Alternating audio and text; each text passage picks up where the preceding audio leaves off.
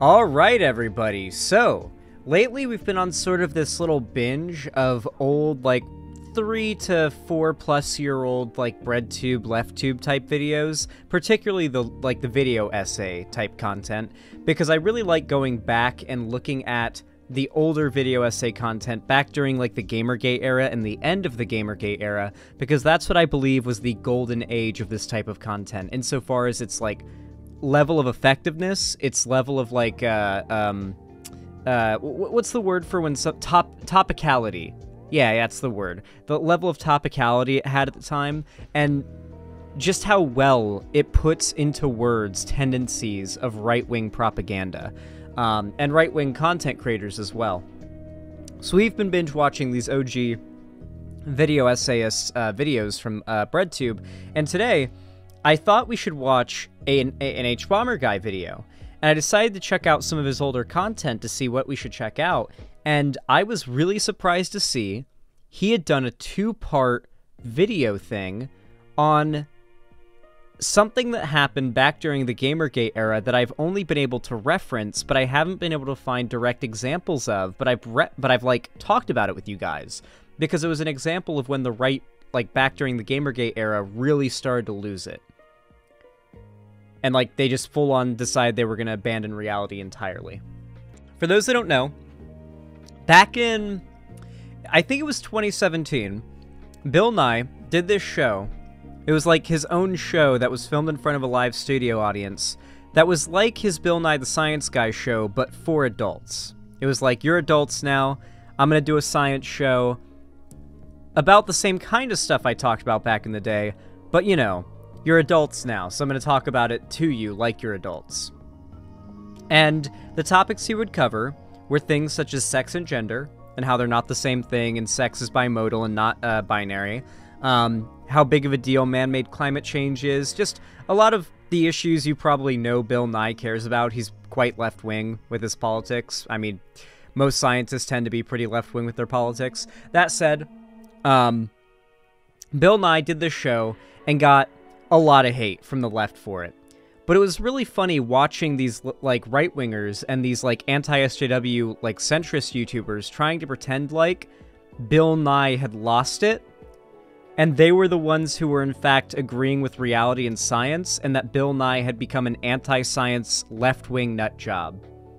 And I didn't know this, but apparently, H-Bomber Guy made an entire video, two-part video thing about this, and it's called Bill Nye versus Pseudoscience.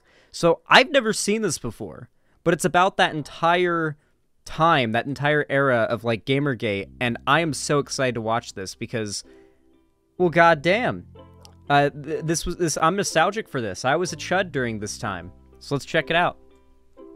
Oh, I should pause the music first, though. Let me know if the audio is unbalanced, by the way, like if I'm too loud, the music's too quiet, the video's too quiet or too loud, or the game's too loud or quiet, like any audio issues. If there's an audio issue, spam me in chat. Spam me saying, Zan, blank is too loud, blank is too quiet, you need to do this. Like, spam me until I fix it. Trust me, if I don't do it and I don't respond to your message because I missed it and I would like to fix my audio, and I'm glad you told me, I just didn't notice. Just letting you guys know. Bill Nye was once just a humble mechanical engineer turned comedian who decided to make a children's science TV show. If you were growing up in the 90s in one of the shittiest and most underfunded and creationist overrun education systems in the Western world, this man all but was your science teacher. True. After his show ended, he became an advocate for... I was a little bit, Bill Nye was a little bit before my time. Just a little bit before my time. Like, I was born in 1999, so I mostly grew up in the 2000s. You know, that was like my childhood era. But I still watched a fuck ton of Bill Nye, even though it wasn't like new and necessarily current. Like the most, he wasn't like the top of the cultural totem pole at the time. But I still watched a ton of Bill Nye. Yeah, he did a lot to make science interesting for me as a kid. And I know he did the same for a lot of people. God, my downstairs landlord cooks the most insane meals. I can smell every morning, every afternoon, every evening when he's cooking. I can smell it, and it's so good. He's like making dinner right now or lunch or something, and it's amazing. God damn. I should ask him if I can have some. For scientific literacy. He had many high-profile debates with both creationists and global warming deniers. But then, he suddenly became a crazy, corrupted, shill. But Bill, not you! Look, I know that so many people are starting to catch. You gotta remember, guys, the guy who was wearing the MAGA cap in that one clip we just saw probably called himself a liberal during Gamergate. Like, during this era, the guy wearing the Trump hat in that video probably called himself a liberal. Because that's just how it was back then. This SJW virus. But I never knew that it would be my dearest Bill. He made me angry. I'm just trying to get my head around it. Maybe you can tell me. It seems as though the show had absolutely nothing to do with science. He made me very, very angry. There's only 2 genders. I don't need to do research. You are a representative of science. And you just shit over all of it. The world Bill Nye wishes to build seems to include rampant sexual promiscuity, dismissal of science in lieu of feelings, encouragement of sodomy. Alright, I think I went a little overboard on that. You guys, I'm really curious to see, like, how you guys who weren't around during and didn't like watch this Gamergate trash content back in the day.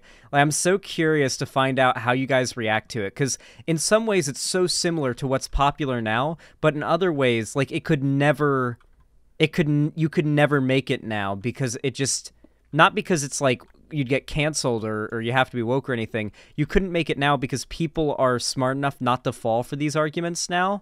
Like, the narrative has changed. This is back when the right claimed the science was on their side. You're going to notice that that's the biggest difference here. The right is going to continuously claim the science, the scientists, the medical academics, the consensus, all that is actually on their side on these issues, which is in stark contrast to today when they claim that all of these institutions disagree with them because they've been corrupted by the left. The thing that changed this is the fact that the left started arguing with the right more competently.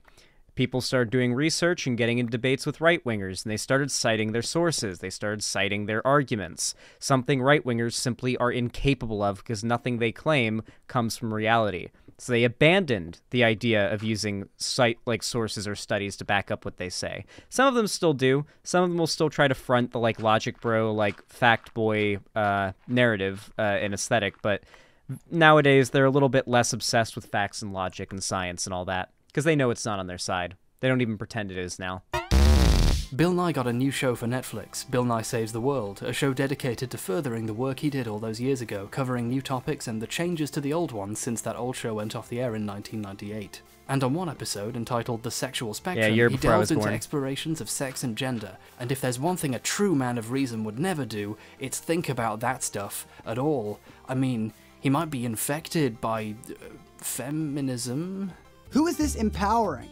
It's empowering ignorant women.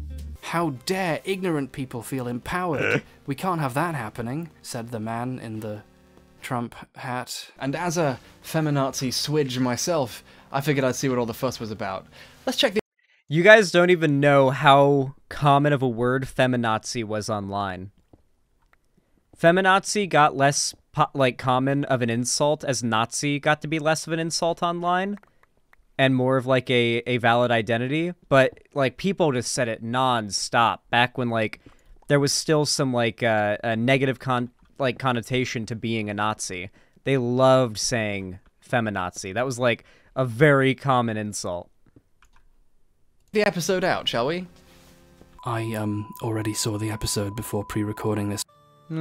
For a supposed Bill Nye's Gone to the Dogs nightmare freak show, he doesn't even really say all that much in my opinion. He does a decent baseline covering of the topic and the general state of our understanding of sex, gender, attraction, and expression, and how all these things are essentially separate spectrums from one another, but he doesn't really go enough into the science behind it as I'd like, and he doesn't really say anything new to someone who's already read about this stuff, so to me it was kind of disappointing. The segment in Korea was interesting, and it's fascinating seeing a culture with different approaches to gender norms dealing with new approaches to expression in its own way. But there's also a bunch of segments that restate what was already said, or which I feel should be kinda obvious by now to most people, in such a reductionist or over-the-top way that it feels like they were trying way too hard to make the topic quote-unquote entertaining, when the point of Bill Nye is that science is entertaining, you know? Science rules. The musical number with Rachel Bloom, who made Crazy Ex-Girlfriend, which they got might so just mad be the about funniest that show of the last 2 years, is They got so fucking mad about this, like, musical segment in the show.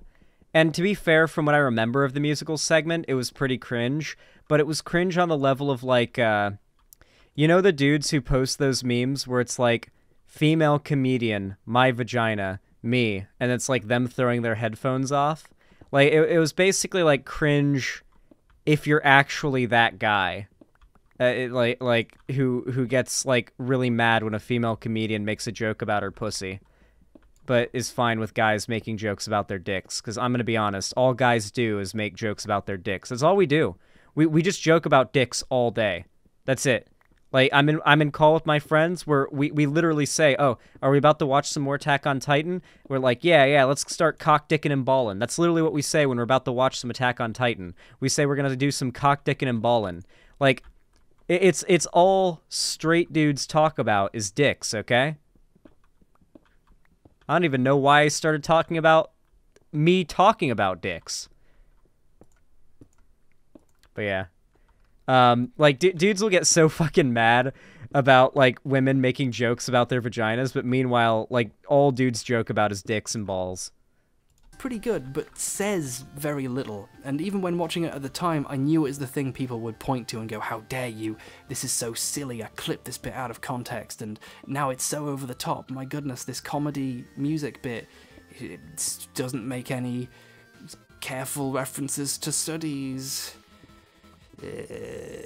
And there's an animated segment with ice creams that mixes its metaphors a little too much. Like, you have this vanilla ice cream, right? And he simultaneously stands for, like, oppressive religious extremism and practices like conversion therapy, but he also, like, stands for heterosexuality and people who don't accept the existence of other ones at the same time.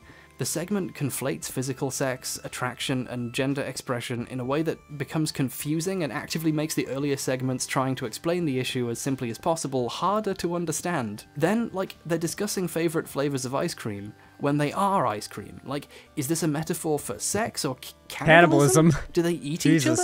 Is cannibalism legal in this ice cream-based universe? How do they digest each other? I think it's about fucking. Fuck? Why would you do this? It's about This episode fucking. gets across a lot of simple ideas lots of people have hopefully seen and heard before, like that trans people exist, or that other physical, mental, psychological, and personality-based aspects differentiate people far more than the genitals or chromosomes they happen to be born with. The other piece of terminology I expect a lot of people to be tripped up on is the part where he brings up the concept of gender expression. The more uninformed view of concepts like masculinity and femininity is that they're linked.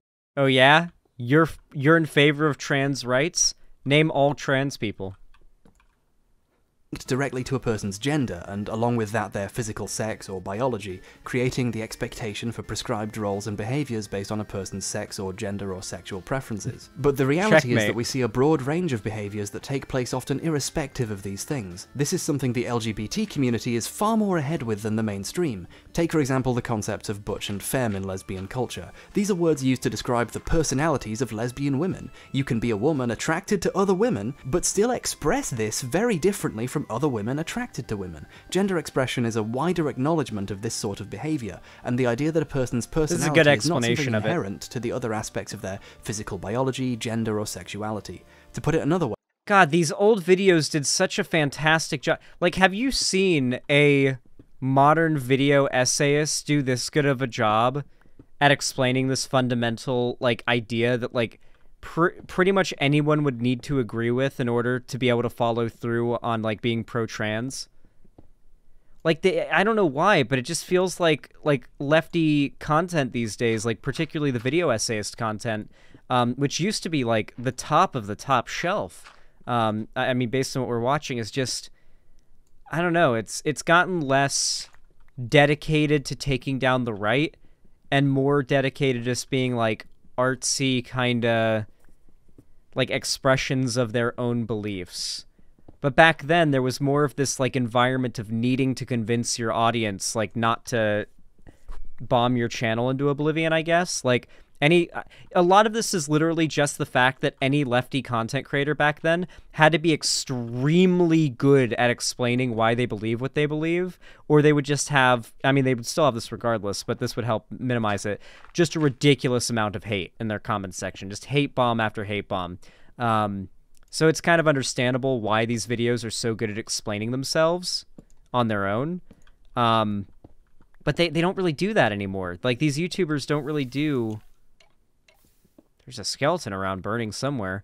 They don't really, like, explain these fundamental ideas that I think are really important, you know? Like, the idea of what is gender identity compared to gender itself. What is sex as opposed to gender? Why do people say that gender isn't binary? What does non-binary mean? Like, these fundamental ideas that you guys... I see you guys get annoyed in chat when I spend too much time explaining these fundamental basic ideas, but the reason I do it is because there could always be just some random Zoomer, like, Chud, who clicks on one of my videos, and, like, that video is their first and possibly, maybe only ever exposure to progressive values, or at least modern progressive values. Like, I'd hope that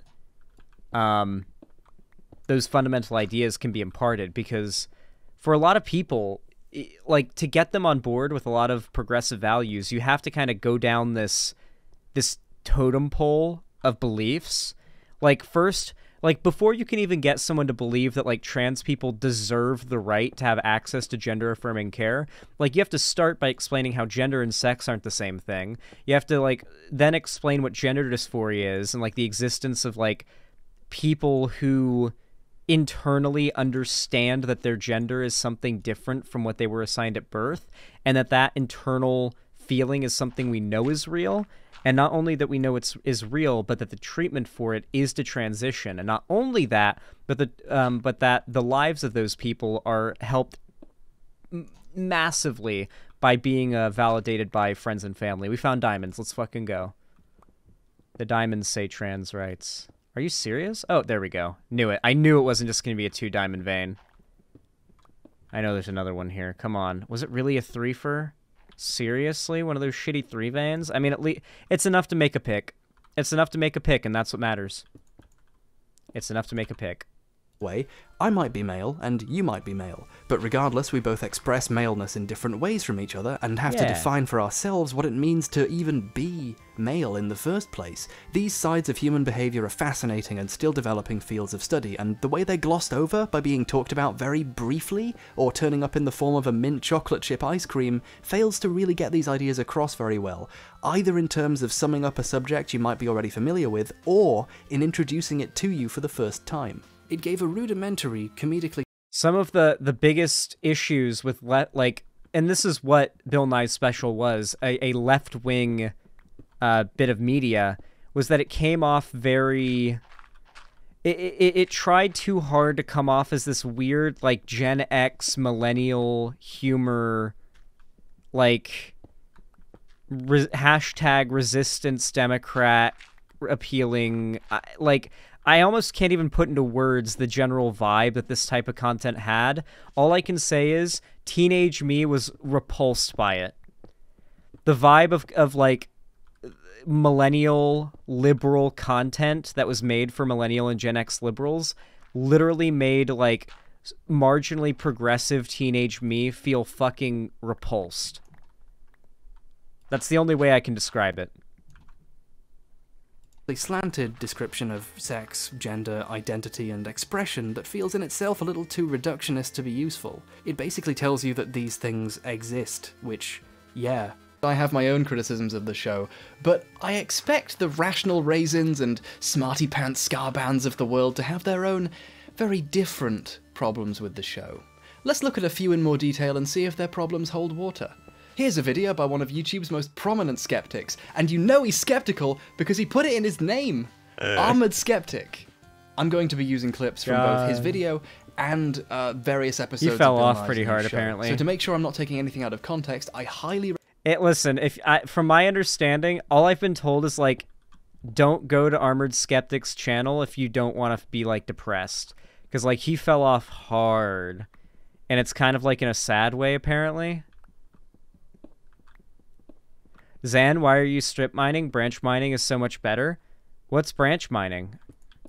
I'm pretty certain if branch mining is what that's what I'm doing right now is that's what I thought I was doing at least is I'm digging this straight line and then I dig out these branches, and if I hit any ore then I go and I collect it. It's been pretty good so far. I got 3 diamonds with it, and you know we're popping off.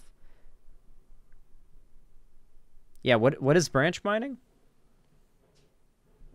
Is that like a different... I can't think of any other Y11 like horizontal mining method that would be more efficient than what I'm doing now. I recommend that you watch his video and the show for yourself first. The links are in the description, and buy Netflix.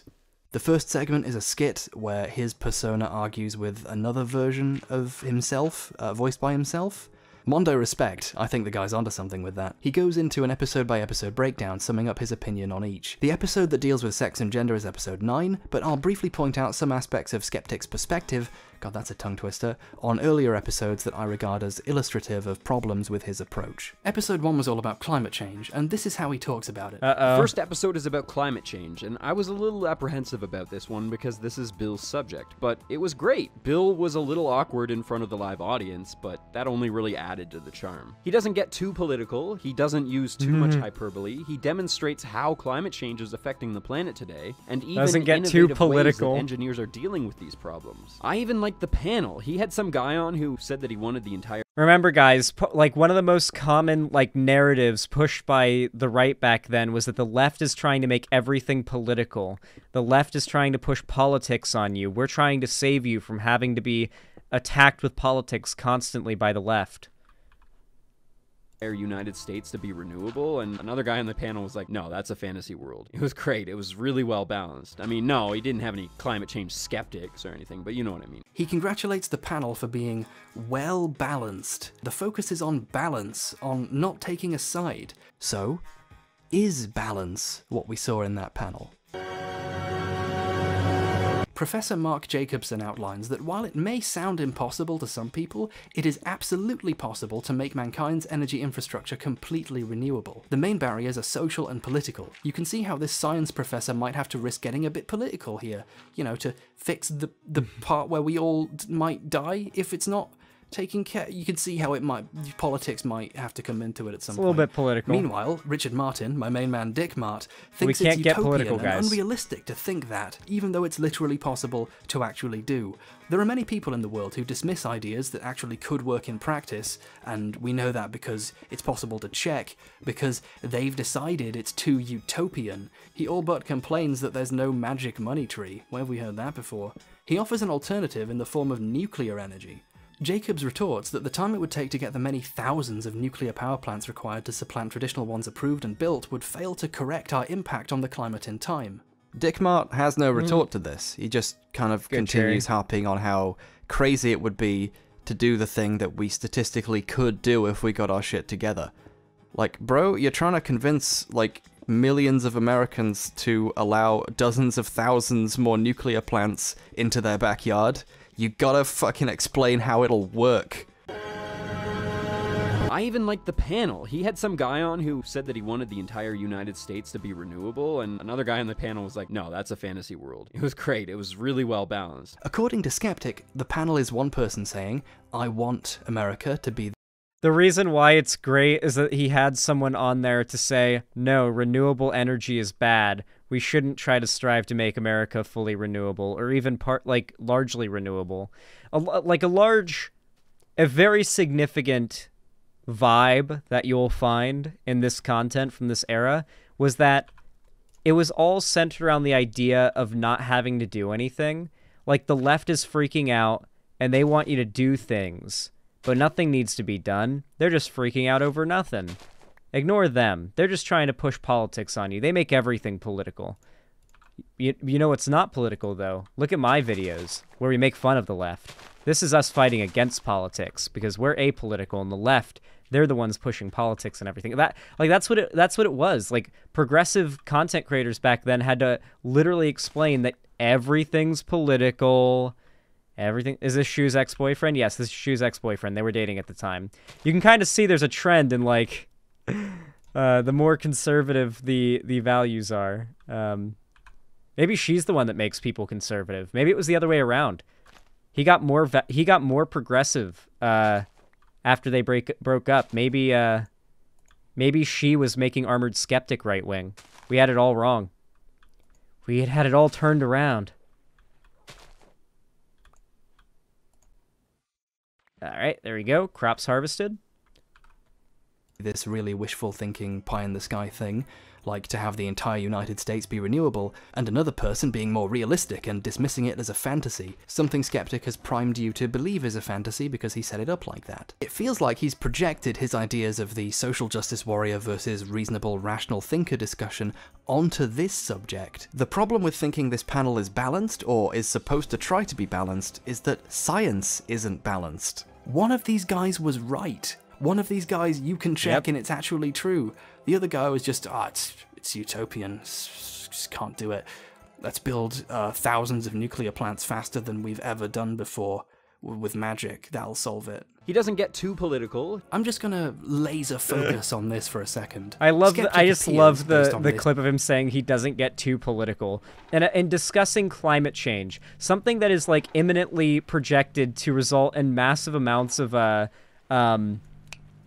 climate refugee, like a massive climate refugee crisis is like imminent, you know? Like, if you think climate change isn't political right now, my friends, it's gonna get real fucking political when climate refugees start flooding into America and Europe, especially fucking Europe. Europe is going to be absolutely flooded with climate refugees in the coming years. And some comments we'll see later, to think that being rational and objective relies on not being too politically biased. But if you, for example, don't want mankind to die out, or want things to get better for people, and your focus is on finding ways to do this, using science and facts and truth, then you are unavoidably going to get political. The current, though hopefully not for long, Prime Minister of my country closed a group investigating climate change and is about to get into bed with the DUP, a group known for, among other things, thinking being gay is a sin and... Wait, the DUP from infamous Second Son? Those are bad guys, holy shit. Climate change denial, and the current head of state in the USA thinks global warming was created by the Chinese in order to make US manufacturing non-competitive. When you say climate change is real, and people who don't think that are full of shit, you're inherently making a political statement, because people in politics act based on views like this.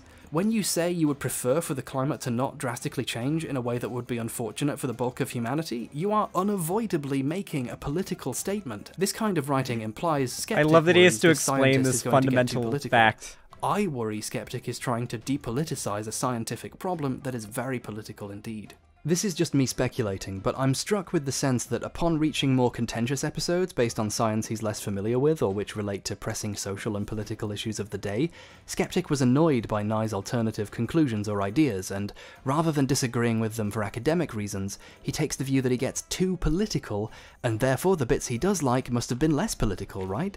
But here's the problem with that view. What can we, as non-scientists, as non-brilliant engineers do, trying to be a realist here? Vote! Yes. If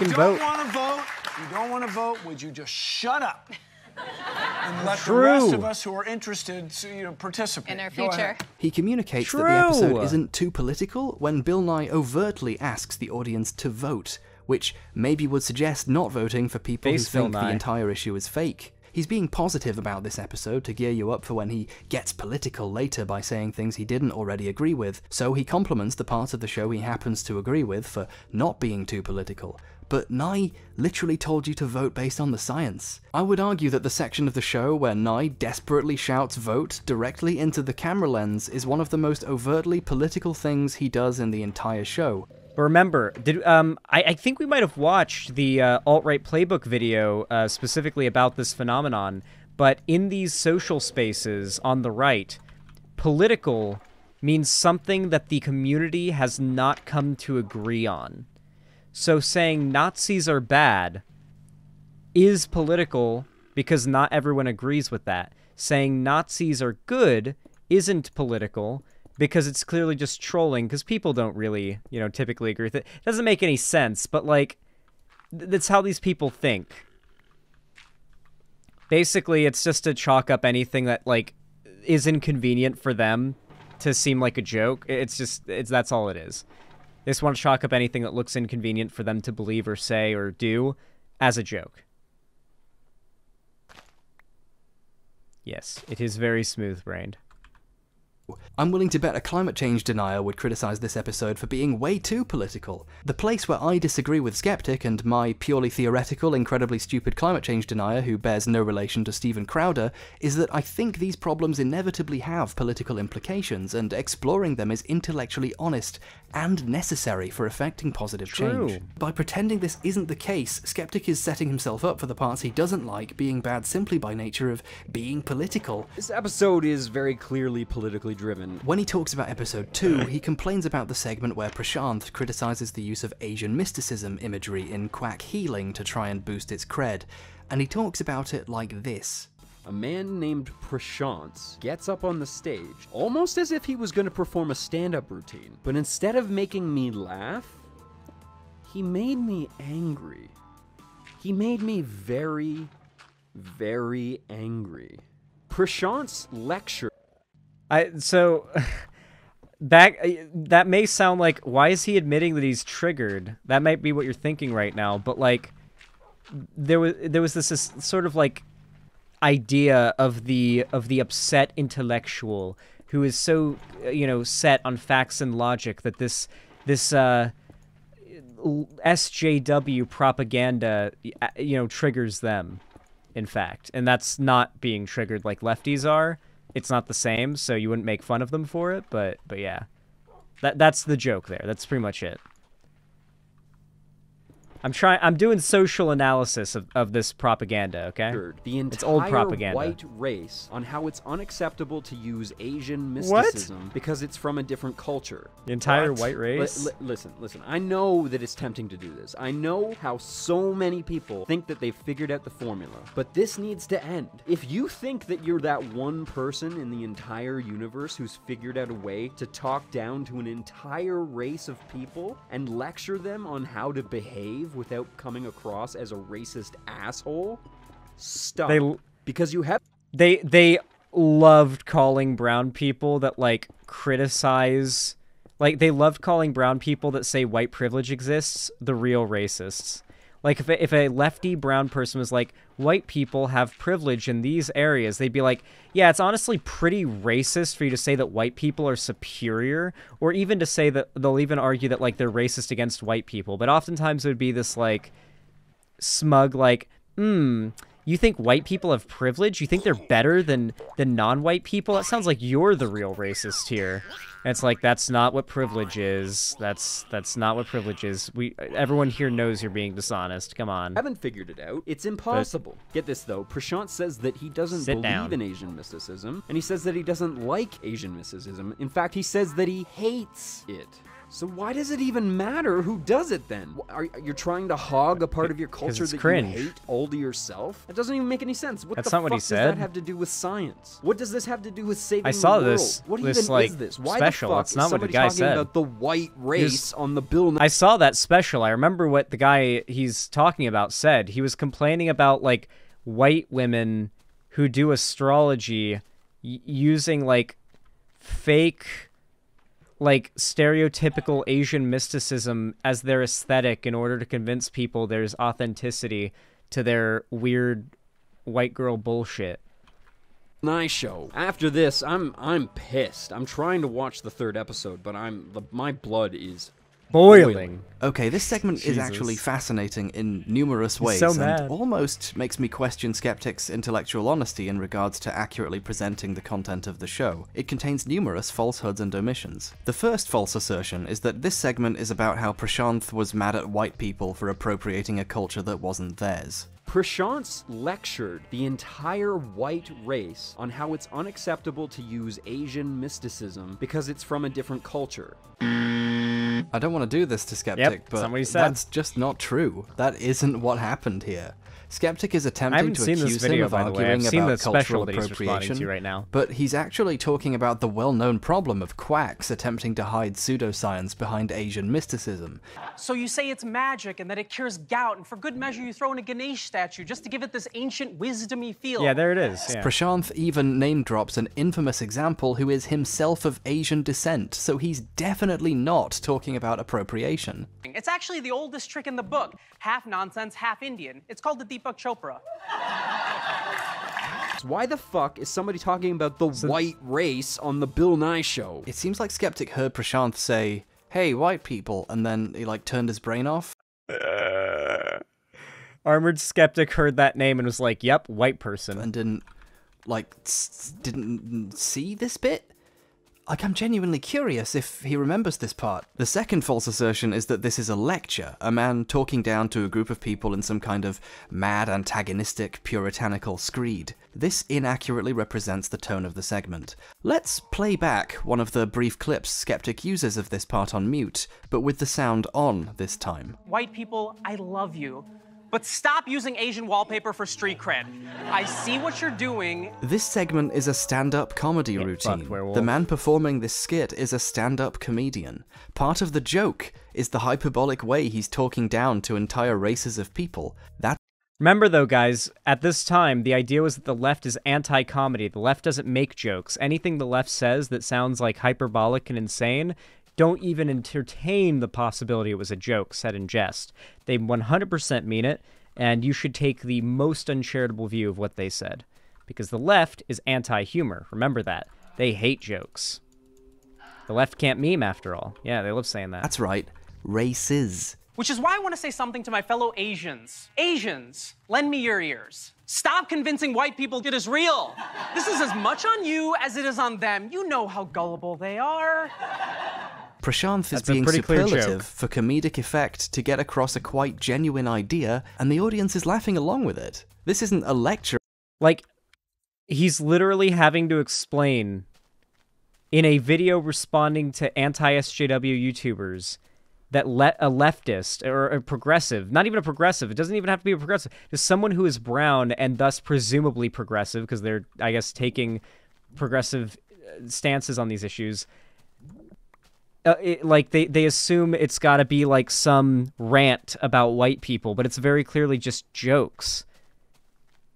Right-wingers are so easy to trigger, but they project that onto the left, and it always turns into funny situations like this. In the slightest. The third false assertion is this one. And he says that he doesn't like Asian mysticism. In fact, he says that he hates it. Prashanth never says anything like this. He doesn't hate Asian culture. He hates it being used to sell remedies with no basis in science, regardless of race. Asians, stop selling unregulated remedies with no scientific basis. And white people, stop using Asian culture to sell unregulated remedies with no scientific proof. Look, I get that cultural appropriation and how it's not a problem is a popular talking point in the skeptic community, but that doesn't necessarily mean everyone is always talking about appropriation. And treating this segment like one has caused Skeptic to miss out on a point that I'm actually like 99% sure he agrees with. These assertions are wrong, but, you know, he probably does agree with that point, funnily enough. Have biases that impact how they view things. That's okay. I do that too all the time. But where it gets kinda shady is when you stop and realize how this video is seemingly constructed on purpose to make sure someone watching this review without having seen the show wouldn't possibly be able to notice these claims are false. I'm gonna think like a video It's not made editor for people who've seen it. When Skeptic was making this video, he had this episode of the show open in his timeline and he was scrubbing through it to look for bits of the show to put in his video to demonstrate problems or events he's describing. Prashanth makes his hyperbolic jokes and people laugh, and then he talks about a genuine manipulative tactic used by pseudoscientific quacks. When Skeptic talks about this section and how racist it was and how angry it made him, he shows only this brief clip with the show's closed captions turned on. He uses the section most easily interpretable to make this section be what he thinks it's about, namely an Asian man racisting at white people, and the clip doesn't continue long enough to get to the actual meat of his real, though comedically slanted, argument. Also, I think this is accidental. There's another subtly manipulative thing happening here. You see, in some segments, Skeptic uses clips from the episode with the sound on so he can show them saying the thing and respond to it. This would be one of the prime sections to do it, right? Like, he spends a good portion of this video harping on this segment. Though, to do he talks about this bit of this episode more than he does for several entire episodes collectively. It would make sense to show the clip of him saying this and let us hear it. But if he did that, I see what you're doing. You'd hear people laughing. And no, Prashanth was ultimately making a joke, and this wouldn't jibe well with Skeptic's view that this was some kind of serious, racist lecture at white people. Similarly, when he claims Prashanth says he hates it. Like, this is why, even for, like, some of these figures, I have a hard time really accepting that they've changed, because even back when they were making this content, you have to know that you were, like, at the very least, bending reality a bit there of what you were presenting to your audience to push the narrative you agree with. Or that you know, like, will make you the most money. Because it's the right-wingers that are most dedicated that pay the most. I don't know. Asian culture, it would have really supported his argument to show the clip of him, you know, saying that, or put it in the background while he talked. But he didn't use that clip, because that clip doesn't exist. If he'd used a clip of Prashanth saying he hates when Asian culture is used to take people's money and sell forms of treatment or medicine that don't work, that would make him look like he was saying that, wouldn't it? So he couldn't use that. I'd also like to go back and point out that he doesn't use any supplemental footage of the panel he talked about in episode 1. I think if it had happened the way he thought it did, he would have had footage to call on here, but instead, its absence is rendered palpable. I don't think this is purposeful dishonesty. I think Skeptic had simply already arrived at his conclusions when he'd written his script, and when he was editing the video together, he just didn't notice the show isn't really saying what he thought it was saying. If you don't notice someone saying something you would probably agree with because of a little joke they made, it makes this video end up saying more about Skeptic's personal approach to watching media than the show itself, which I don't think is what he was going for. This is, to put it simply, political and ideological bias in action, and I think this is why Skeptic didn't enjoy the show. He even dismisses Prashanth's segment as if it looked like it was going to be stand-up but wasn't. Now, Prashanth is literally a comedian. I could make a defense of his act, you know, comedians like to push at boundaries, and that includes racial ones, point out that it's important to defend their right to do that, and also alleged mischaracterizing of people's racially charged jokes is something he himself has. These videos were so good at using the rights game against them. Railed against in the past, but I'm not going to do that here because it's time to talk about the actual episode this whole video's about, which Skeptic addresses for most of the second half of this video. Bill uses the term cis male. Who better to talk about sex than two? I love somebody who's screaming about, like, how he loves science, getting mad about the word cis. They think the word cis was invented on, like, Tumblr or something. I think it comes from chemistry. Cis male white guys. Cringe. This part of the video strikes me as really odd. Skeptic implies quite overtly that using words like cis is inherently a bad thing, but it's the counterpart prefix to trans and a very useful term when discussing these ideas. Unless, of course, he's not trying to imply that using the term cis is inherently bad. Maybe he just disagrees with the nomenclature. I mean, many writers in this field do prefer terms like non-trans as a way of making the subject easier to understand. But he doesn't elaborate further than saying cringe, so all I have to go on is Skeptic saying Bill Nye said a word, and it made him feel weird. Bill explains that there is no way to gender a brain by examining it, and then explains that just like biology, gender is also on a spectrum. Bill does not take this opportunity to discuss the connection between biology and gender. Instead, he just explains the spectrum as if there is no correlation between sex and gender. I found this a little disappointing because I wanted to know what scientists know about gender identity. But instead, Bill just shrugs and moves on. Listen, Greg, you know, if you wanted to know what the scientists think about this, you didn't have to wait until Bill Nye got a new show like 20 years later to find out. You can just, like, check. You can look it up.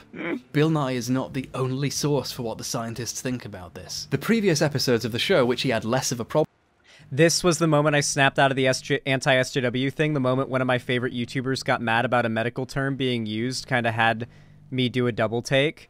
Yeah, it definitely, that'll shake you. That'll shake your adherence to these ideas when you start to realize, wait a second, these YouTubers are screaming and angry about a scientist talking about science, and they're claiming they're the ones who are pro-reality and science? Okay. Problem with. Also, don't cite the evidence in the precise way that he seems to expect, specifically when it's on a topic that he doesn't agree with or know much about. Nye doesn't bring up the specifics of forcing or the ice sheets or planetary albedo in the climate change video, but that doesn't mean you should just assume there is no science and it doesn't exist, unless of course you're Steven Crowder. The show is simply trying to find a way to explain these topics to a general audience in a way that's not too complicated, and that's alright. Bill calls the fourth one expression. It's the way people express their gender. Bill, what's the difference between gender and gender expression? What even is gender expression? A good portion of this section of the video is Skeptic incredulously asking questions he could literally look up in a matter of seconds. What is gender expression? How does it relate to gender? Is there a correlation with biology? Like, what percentage of the population expresses? There's a little secret with gender expression. It's made up. It's fashion. It's fucking fashion. It's fashion. Now, maybe it's wrong to hold Skeptic to the same standards he holds Bill Nye to. I mean, Bill Nye is working on a fully produced show with a team of writers and researchers and, yes, comedians. But, well, Skeptic doesn't explain either what the scientists think or why they think this, or what the science is to support this conclusion he makes. He doesn't cite any sources to support this himself, he complains Bill Nye isn't being scientific enough, and then in the next few sentences leaps directly into an unsupported conclusion. He even, and this is the interesting part I wanted to get to, makes this comment. There aren't even any statistics or studies or psychological papers or polls or anything. Okay, here we are, the brass ring. This is what we in the tennis commentating business call an unforced error. Wait, no, that's golf. You see, when he dismisses this as fashion, there's some ambiguity there. If he just said that, you could interpret this as him saying he's done some research into the topic and come to the conclusion based on his reading that gender expression is a useless term. You'd wonder what he'd read and how he came to that conclusion, but you'd at least be able to credibly assume he'd looked at the academic writing on the subject at some point. But then he directly says no research has been done and no papers have been written. And then, to make sure you... That was legitimately the level of engagement from these people back then on this issue. They just kind of said, no research has been done on the issue of trans people. We don't know yet. That was it. And they just kind of really betted on their audience not thinking too far into it. And that's really what the right-wingers nowadays do, but they argue points that are harder to prove with hard evidence, because they know that, you know, or to disprove with hard evidence, or to prove with hard evidence. They argue more abstract ideas. No, that's what he meant. He says it again. Bill says science is the process we use to understand nature, but there is no science about gender expression, Bill. That was just fucking nonsense. So, I'm beginning to see why Skeptic had a problem with this episode.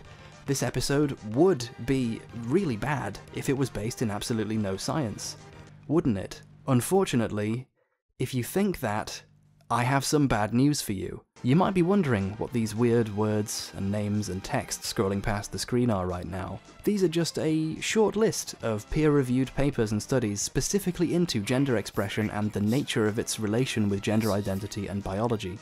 And believe me, this is a short list. You can find a much longer list by looking for the studies. So now, you and I know that there are studies into this, but Skeptic seemingly doesn't. He openly, directly denies they exist. How do you explain this discrepancy? Now, the cynical conclusion, the one I doubt, is that he doesn't care about the truth really, and he thinks his audience is stupid enough to not check for themselves, and they'll just nod in agreement with a statement that can... So what he's doing right now is outright stating what he knows to be true, but he's doing it in sort of a sarcastic way. Because he knows what just stating it would be insulting to the viewers that are watching from these YouTubers, and it comes off as bad faith, right? And so he's stating, I'm not saying that that armored skeptic doesn't care about the truth and he was just saying what he thought he could get away with, but, what other conclusion could you draw from this?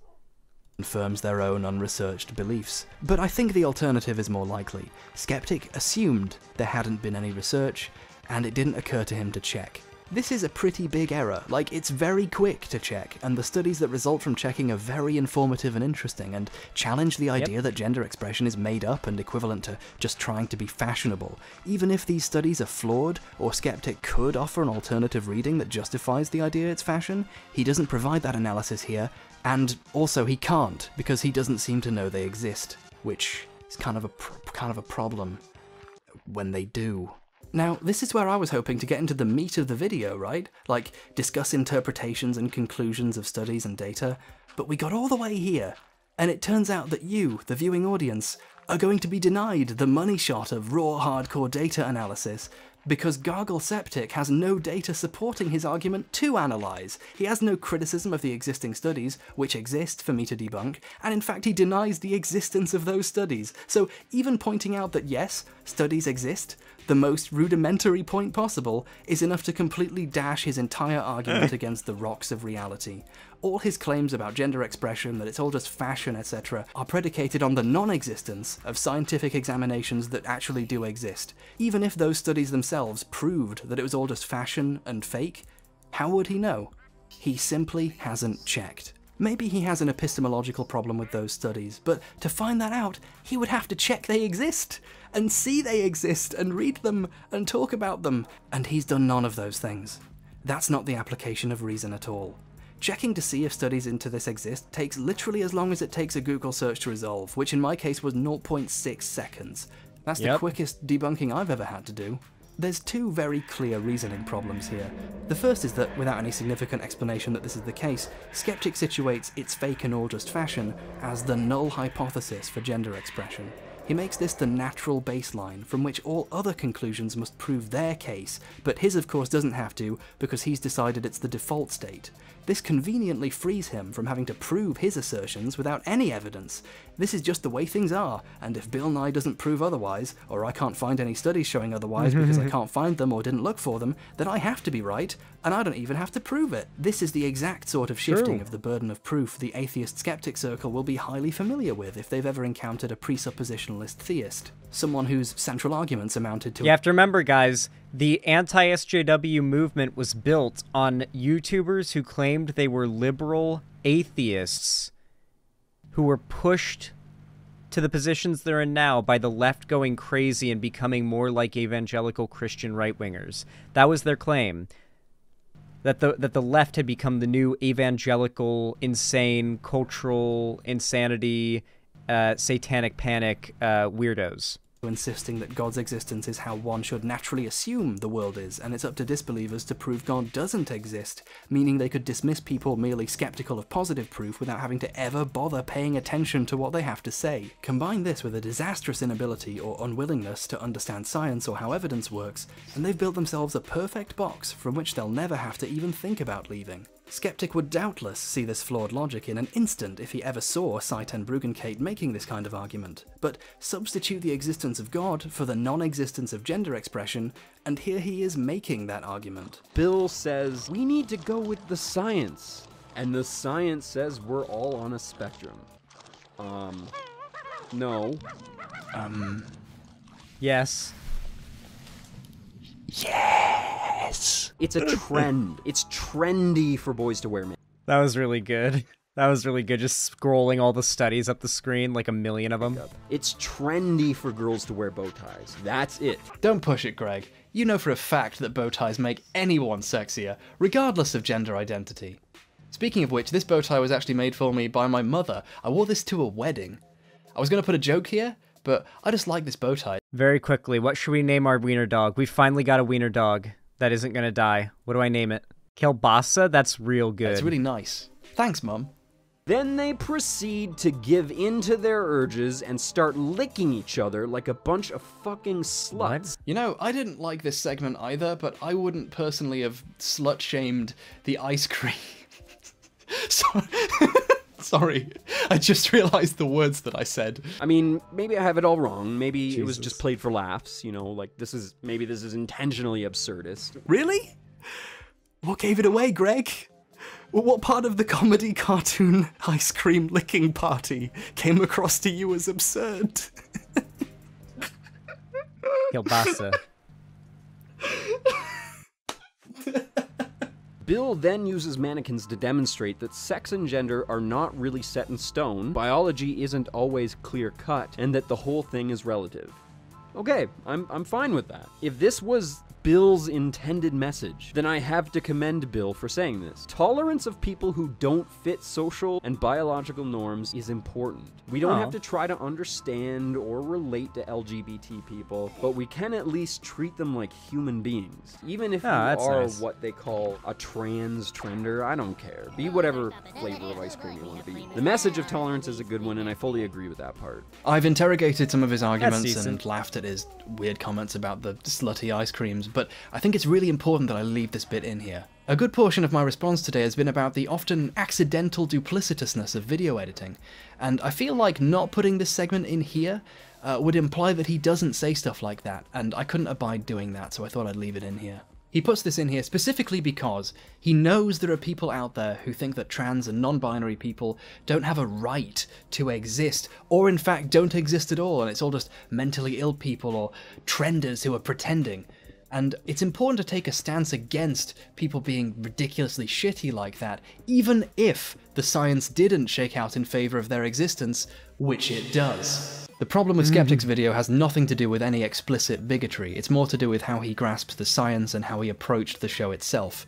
And for a person who calls themselves a skeptic, not being willing to check if they're wrong by looking up the science constitutes something of a problem that I think is worth talking about. While I have very often and repeatedly satirized the language and implied values of the so-called skeptic community, I do actually also believe that skepticism and reason and facts and logic and evidence and all those other buzzwords are... You guys just... You can't even imagine if you weren't there how fedora tipping virginal this era of YouTube was. Just everybody being such a Ben Shapiro watching facts and logic bro at that time, and the idea that like just the idea that trans people weren't part of some trend was something that would like saying that that belief would get you so much shit. To like express the idea that you were pro-trans would destroy you online at that time. Like, people would say, "Oh, tech helicopter." Like, it's bad now, but there are places where it's not bad right now. There was pretty much nowhere where it wasn't bad back then. I'm sure there were some corners of the internet that were pro-trans, but broadly speaking, the broader culture, very, very much anti pretty much any progressive value. Are actually important. They do mean something, and they are worth thinking about. Greg doesn't seem like a bad person to me. You know, I make these videos and sometimes I'm really mocking of people, either to be over the top because I think it's funny, or because I know their minds won't be changed because they're just so far out there. I'm curious, now that I've definitively made him aware that the subjects exist if he does watch this video, if Skeptic will change his mind in accordance with the evidence, or at least develop a new perspective on the issues based on the stuff that I've pointed out. I think this is actually the first time I've genuinely thought, maybe some progress is going to happen here. Maybe someone's going to watch this and go, "Oh man, there is science and I missed it." That would be really interesting, wouldn't it? Although honestly, given the speed that discourse moves at on the internet, maybe he's already developed his opinion further. I don't have the time to watch all of everyone's videos nowadays because I'm so busy making my own stuff or, you know, reading the studies. Science rules. Speaking of time, I did not intend for this video to get this long. I was going to cover a whole bunch of people in this video, and I ended up getting sidetracked completely by just one. Gosh, I've got to be at the airport in like 12 minutes! This is a good video. That was a really good video. I like H-Bomber Guy's stuff, and that video is just such a time capsule, isn't it, of that era of online politics. Do we want to watch part 2? I'm down for us to watch the full 2-parter in one whole segment. I'm down. I'm down if you guys are. I remember like when I was a Zoomer, like a little Zoomer lad, feeling like something was off when all these content creators started shitting on Bill Nye. I feel because like Bill Nye was somebody that I kind of knew sort of intrinsically was a trustworthy figure, and that all these YouTubers I was watching now were going against Bill Nye. It definitely it gave me a weird feeling. I remember that. Okay, stop effing, please.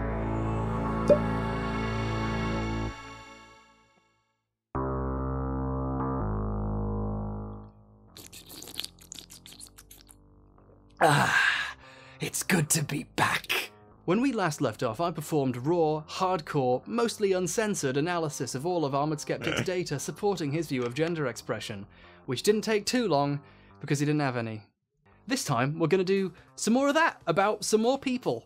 Nothing particularly unique this time, I just thought it'd be nice to cover a few more people. I wanted to do more last time, but the video started to feel like it was dragging, you know? Let's have another look and see if there are any decent rebuttals to Nye's recent work. We'll be looking for a couple of basic things, like if the arguments actually hold water when you look at them, if they have any sources or data that they cite, if they put it in the description so people can click to check if it's actually right or not.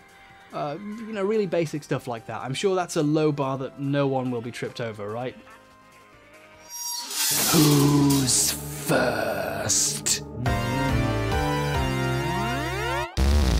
Well, there's this mouthy Buddha guy. His attempts to criticize Rachel Bloom's musical segment caused him to devolve into screaming "my pussy" over and over until he was literally just reverberating and pulling a stupid face. My pussy! My pussy, my pussy talks! My pussy, my pussy.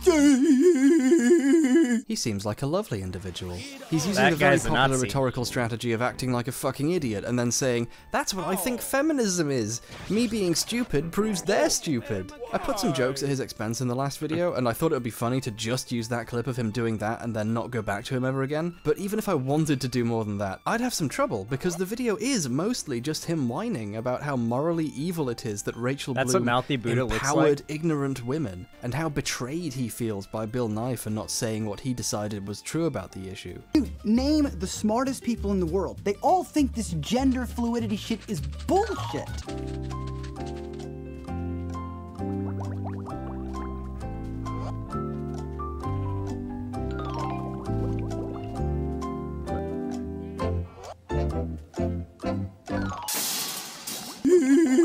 No evidence is necessary to support his beliefs, apparently. Who is this empowering? It's empowering ignorant women. People that you are dancing with are making our civilized Western culture more and more degenerate every day. I thought feminists were worthless and unproductive members of society, but according to genius, non-foot shooter Mouthy Buddha, it turns out that actually Western civilization is so weak and vulnerable that Rachel Bloom can destroy it with a song about her vagina. Listen, mate, if you think our great civilization is that weak, maybe you should... So, like, now you guys know what I was talking about earlier with the dudes who lose their shit about female comedians making a joke about their pussy. But meanwhile, dudes just non-stop joke about their dicks and balls. That's what we do all day. That's our shit. We love joking about dicks and balls. It's a pastime. Oh my god, another one. Jesus. There's usually a bunch of those little purple Furby things, but never the caterpillars you're meant to feed them to. But now it's the other way around. Bizarre. Should move somewhere else, presumably back to the spitting image puppet dimension. His other videos try really hard to be dramatic pseudo-documentaries with text effects, ornate fonts, and important-sounding music as he talks in a dramatic voice about how IQ is totally a real measurement of human ability and behavior. We need to understand the validity of IQ, to know that this is real and predictive of human behavior. You know, for someone who seems incredibly certain that IQ is a valid and important unit of measuring a person's intelligence, Mouthy Buddha doesn't appear to have listed his own IQ anywhere. I invite you to come to the one conclusion there can be about take an why IQ test in my house. These videos attempt. We'll get the packet. The little paper packet with the little seal on it, and we'll get like an official from the state to come and monitor it, like the full legit IQ test shebang, not the online IQ test, the real thing. We'll do the whole thing.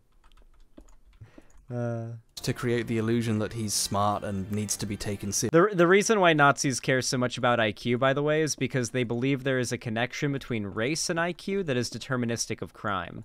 They believe that black people inherently have lower IQs because of, like, if you look at statistics, on average in America, it is true that black students, this is usually what's studied, black students have lower IQs than white students.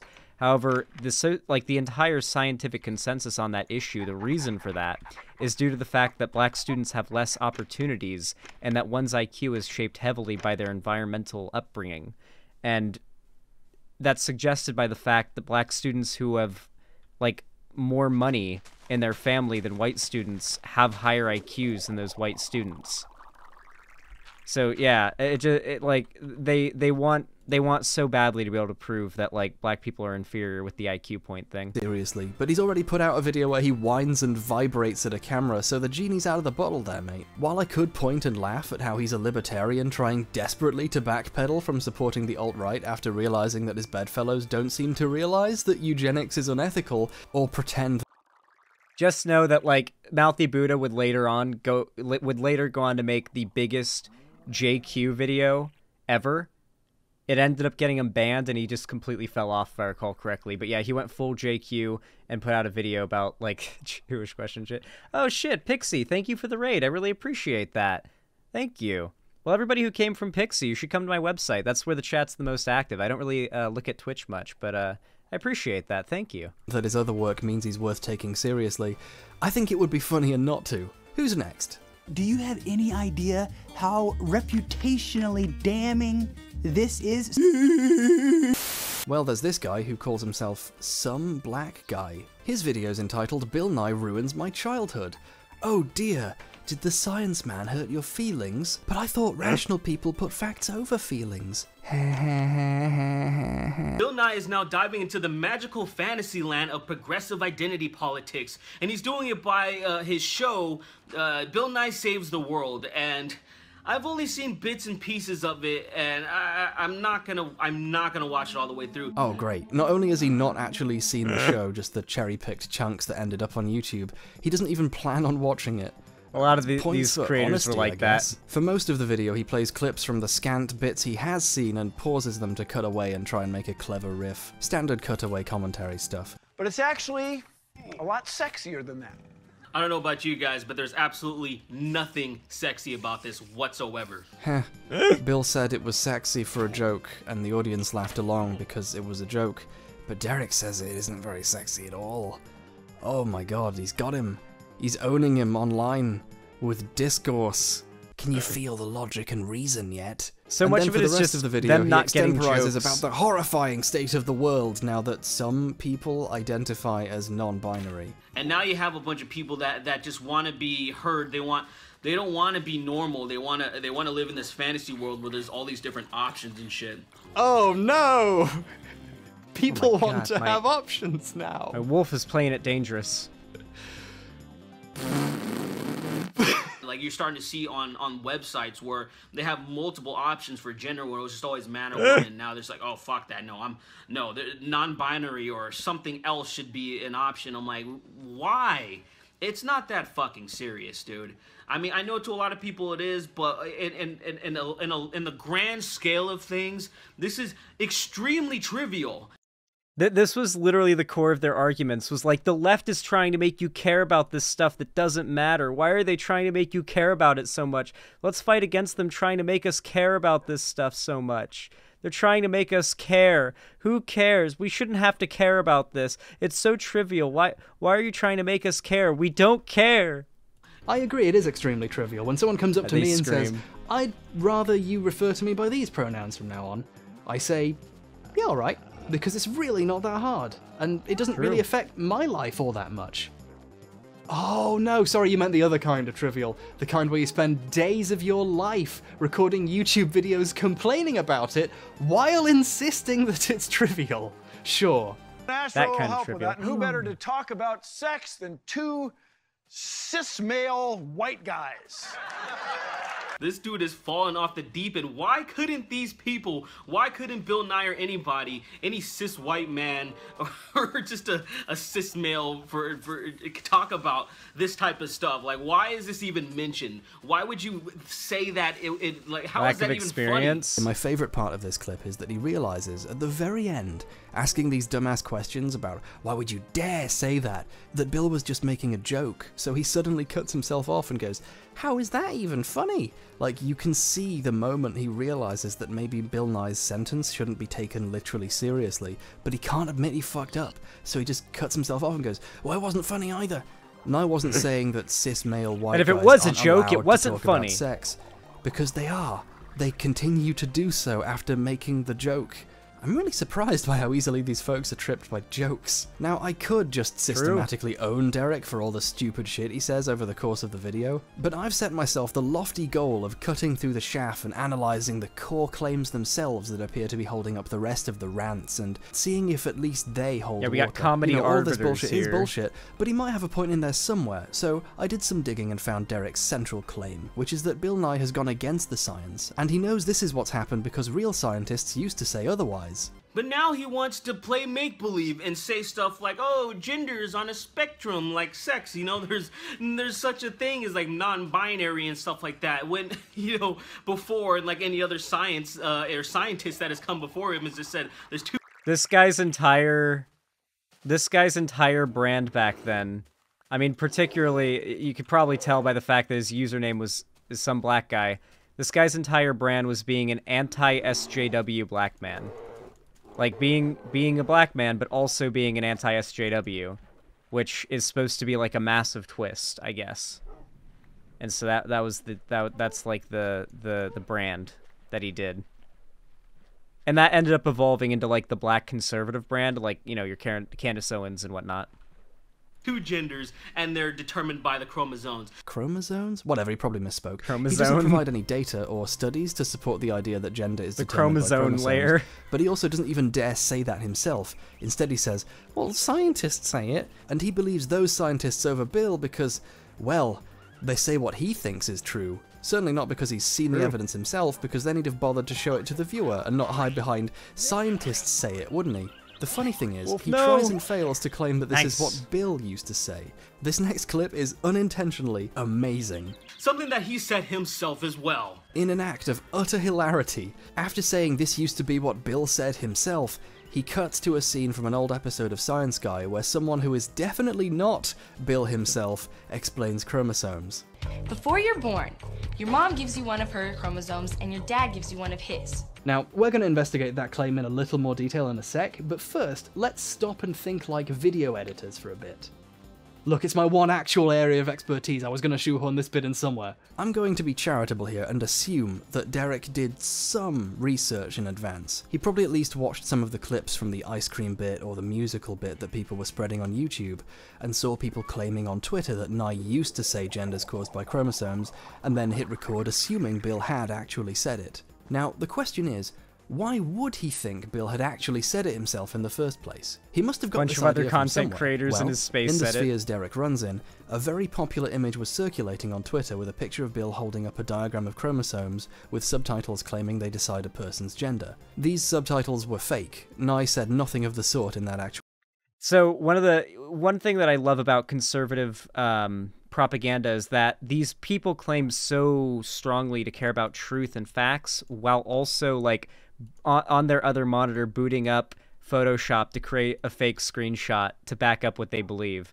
It's always been one of the most funny constants of conservative propaganda is you know, they'll constantly talk a big game about how much they care about truth, but you know, they lie a lot blatantly.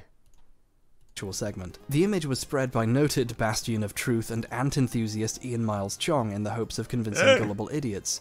And, well, evidently it did. It appears that Derek here took it for granted that that was what Bill had said, and didn't even check it was true until after recording. So we had to use this clip of someone else saying something that you could twist to be about gender instead. Now, I'm just spitballing here. There's no way of proving that's the exact chain of events.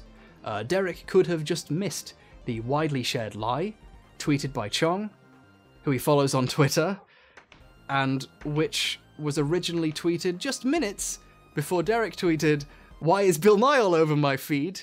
You know, it could have been a different chain of events, but it wasn't. Now, I'm not saying Derek saw a fake screenshot and took it as fact without checking, and that this is antithetical to the very principles he claims Bill Nye has abandoned, but it certainly looks exactly like that. However, let's ignore this blatant ignorance and hypocrisy and talk a little about the segment trustworthy right-winger, featuring someone who isn't Bill Nye, talking about... For the record, by the way, like, none of these people, these people, like, fell apart whenever they got into debates. Like, if you have... I know that, like, Destiny is somebody that a lot of you guys won't like, but if you have not seen the OG, like, Destiny debates with these people, because he debated, like, pretty much the entire skeptic community, they fucking fell apart the second a lefty, or a progressive, not even a lefty, just a progressive, with any, like, experience in discussing these topics, like, they just fall apart. They really were not ready for any level of pushback on their ideas. They were very used to just being able to say whatever they wanted and get away with it. And when they started actually doing debates, it ended very poorly for these people. About chromosomes. This clip is also widely used elsewhere to claim Nye's previous show was right, and then he got infected by feminism or something. Derek contrasts this old clip from 1996 with his present stance on the issue in his new show. Many months later. I used to think there were just two settings, male and female. At least you actually had a clip of Bill talking about the issue this time, Derek. The implication, of course, is that Nye has abandoned the science and become a liar, but this reflects a very poor understanding of the absolute basics of Bill Nye's old show and how it was constructed primarily to give children a baseline understanding of science in the 90s. The old show, I hate to point out, never really did cover sex, gender, or sexuality in much detail. Wasn't if the at most all. thorough. Covering these issues on a show for kids in the 90s was pretty much off limits. You'd come on. The hilarious thing was that this was all a bunch of adults reeing about how this guy whose career was popularizing science with kids had, like, betrayed them. And how, like, Bill Nye is this, like, they held Bill Nye's show as the standard for, like, the best of learning about science. Like, there was nowhere better to go than Bill Nye before he became an SJW, I guess. Under fire for indoctrinating children into an evil agenda and other gay panic nonsense bullshit garbage. You know, the sort of thing similar neo-Puritans would do in the modern day if, let's say, there was a YouTube channel aimed at educating kids about these issues. I wonder why the producers wanted to avoid the ire of Derek's ideological predecessors and risk getting pulled from the air or sent death threats. They steered well clear and, to my knowledge, only ever barely broach the subject of sex differences when it's in relation to something else. The segment all the idiots are pointing to is from an episode about probability. No, not sex, not here's an episode on how chromosomes work, probability. Imagine for a moment that you're one of the writers of this show. Let's say you're writing an episode of a science show about probability, and you have 23 minutes to explain it to an audience, and an example you want to give is the probability of which sex you were born. And if Dad gives you an X too, then you become a girl. But if he gives you his Y, then you become a boy. Even though, because you know your stuff, because you're a researcher for a show about science, the science behind transgender people is known to you, you're writing in an era where, generally speaking, the terms sex and gender are conflated in common parlance. And you're writing a show for kids. In fact, you're writing lines for an actual kid to say, so you have her say, if you have a Y chromosome, you're a boy, for convenience's sake. You also wrote a funny skit where Bill... Like, these people really thought they were doing something here, and they were. Like, these arguments were effective. People were like, yeah, Bill Nye's gone anti-science, bro. Yeah, Bill Nye's gone full SJW anti-science. Oh, no. He's using feelings and not facts, bro. No. Alright, I'm gonna pull Hassan and go run for my vape really fast. It's plugged in over on the other side of my my place, so I'm gonna go run and grab it, but you guys will survive without me. Bill picks the wrong door to his lab and falls off the roof of a building. See, there are only two possibilities. You know, as a writer for the show, that there's a probability of a person being intersex or other rare chromosomal differences that complicate this simple 1 in 2 probability, but you know that taking the time to explain this here would mean cutting into the Wizard of Oz skit where you reenact the Wizard of Oz but with Bill Nye as the wizard. If you want to improve the chances of getting home safely, wear a seatbelt. The chance of becoming either a boy or a girl is always 1 in 2. A 50-50 chance either way. It's like flipping a coin. X you're a girl, Y you're a boy. You also, because you're not an idiot, have done more than 5 seconds of research and know that the probability in most industrialized nations of being born physically male is generally higher than being born physically female. So the chance... We know this because, well, there's not even a close to equal amount. Well, is there actually, like, at least in America, I think it's a little bit more women than men, but in some countries it's extremely weighed in one direction or the other, like 80% women to like 40% or to 20% men, especially after wars. Countries that have recently gone through war usually have a massive disparity in the population, though that's for reasons other than birth rate. That doesn't have much to do with new people being born, much less than a different thing. Chances are more like 1.05 in 2, meaning it's not like flipping a coin so much as like flipping a coin that's very slightly weighted as a result of complex environmental factors. And there's also the rare but real possibility of the coin landing on its side. You don't bring this up either, because Bill really doesn't want to cut the skit where he counts dice possibilities next to the giant fan he stole from the set of Blade Runner, and since the video is boiling down probabilities for children, you leave it out, hoping people more discerning of the science will understand why you left it out, and privately you pray that none of the kids in the audience will grow up to call Bill Nye a liar when he explains the more complicated version to them as adults. Does he cite any sources to back up his claims throughout the video? Why, some black guy gives an exhaustingly comprehensive list of his merch store, Patreon, PayPal, Second Channel, Twitch, Instagram, Ask.fm, Snapchat, email, Grindr, Chimney, Splango, etc., etc. Unfortunately, he doesn't cite any sources because he doesn't have any to back up his beliefs, but he feels very strongly that he's right, and that's why you should check out the t-shirts for sale in his merch store. For example, this one about how... Okay, so I guess the picture-in-picture bugged out. There we go. Yeah, okay, so these people just kind of skated by on the fact that most people just kind of grow up under the unassailable impression that there are 2 genders. You're born male or female, guy or girl, woman or man. These are all synonymous, boy or girl. And your sex and gender are the same thing. They're determined by your chromosomes, penis, vagina, that's what it is. Boobs, or I guess flat chest guys have, or pecs, I don't know. Like, that's as simple as it is for most people. And so when somebody comes along and tries to complicate it, which is how it's seen by these people, you know, like when a lefty comes along and tries to complicate it, it is way easier to just come along and say, actually, no, it's not that complicated, that person's crazy, than to, like, it's way easier to agree with that person who's saying that, oh, where did you come from? It's way easier to believe the new person who's come along to explain this new thing to you is telling you a bunch of bullshit. Then, like, it's harder to believe that. Or it's easier to believe that than to believe that something new is being taught to you and you should listen. Like, maybe some fundamental ideas you've always believed were true aren't actually as true as you thought, you know? How facts are more important than feelings. And he's right. In making an informed argument, facts are important. Would have been great if he'd had any, wouldn't it?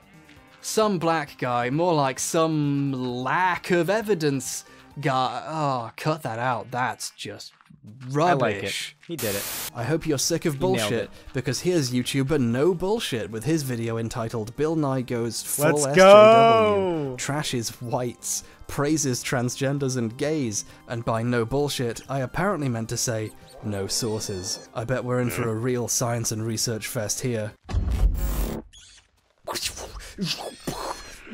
More like all bullshit.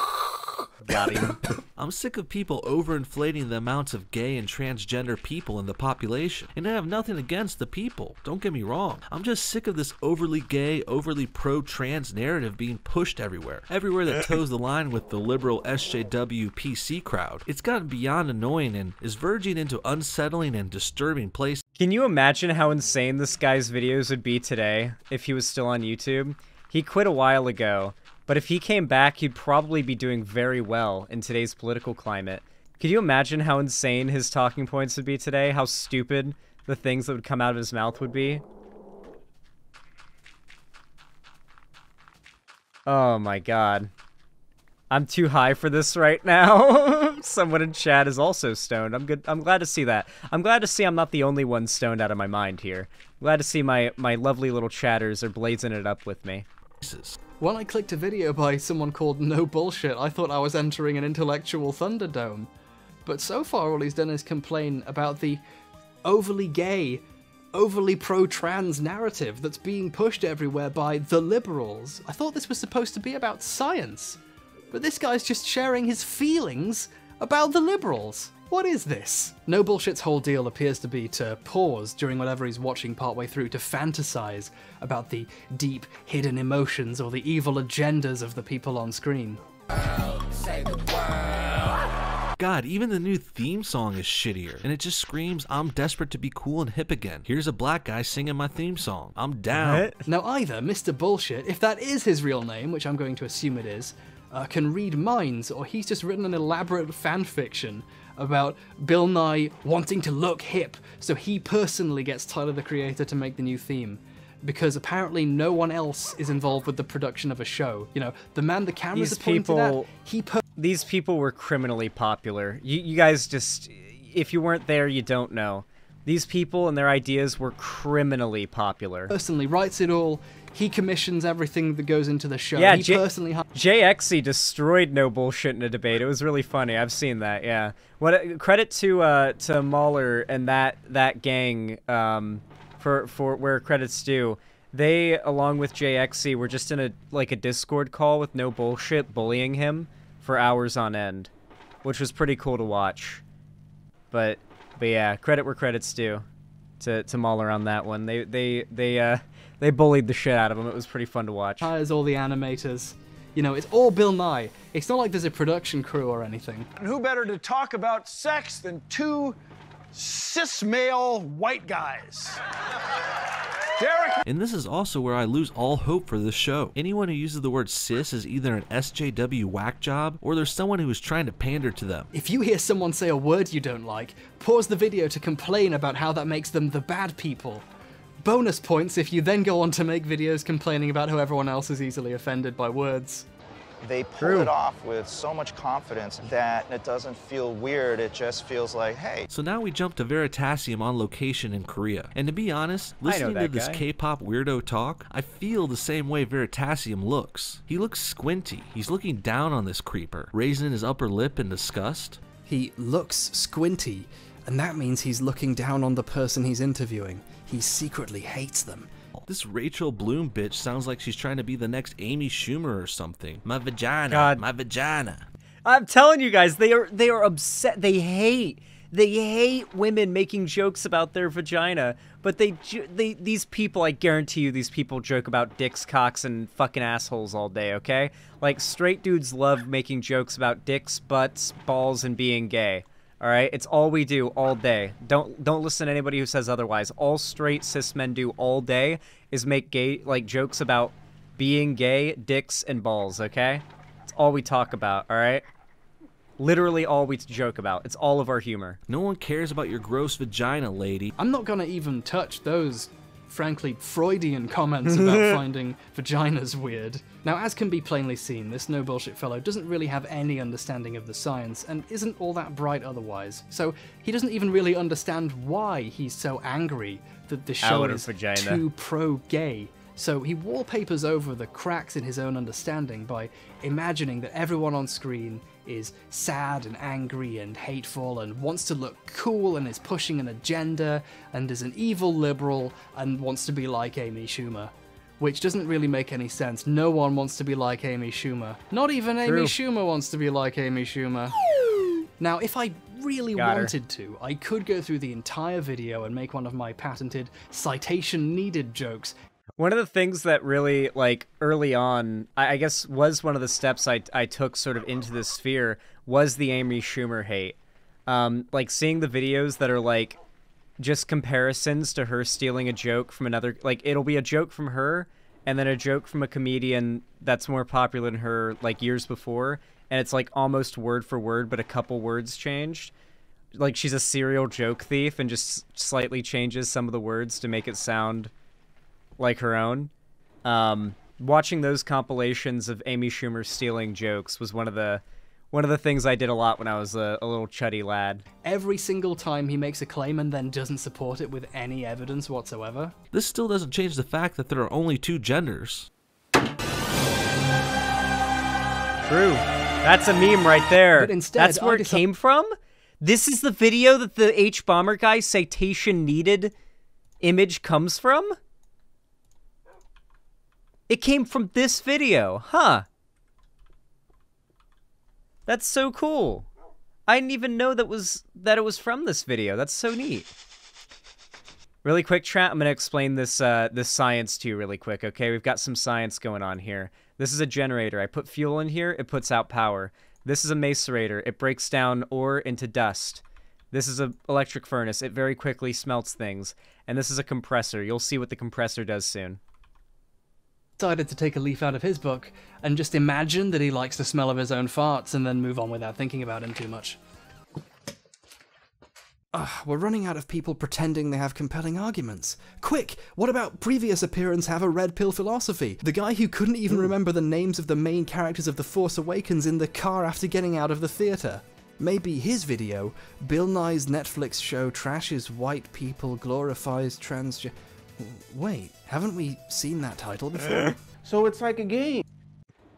Something you have to know as well is that when some, like, I guess SJW Netflix show came out or something like that, all of these people collectively made their videos making the exact same arguments. There was not a single bit of variation between their arguments. It was all the same video, copy-pasted over and over again. It was just a different mouthpiece to choose from, is what channel you would pick to hear your you know, the same take on a story from.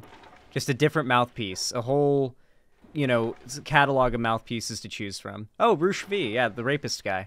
You guys are writing the same thing. I love that clip. It's from Roosh complaining to some journalists, accusing them of secretly plotting to push a unified narrative by writing similar articles, as if there's a multitude of ways of reporting about his legalized rape article. But I like reusing it in a better context of people in his sphere copying each other's work. I can't wait for them to start suing each other. Those court cases are going to be hilarious. But speaking of doing the same thing, at this point I'm starting to see a lot of repeat performances trotting out the same arguments again and again in new, even more uninformed incarnations. We've got the lecturing the white race argument.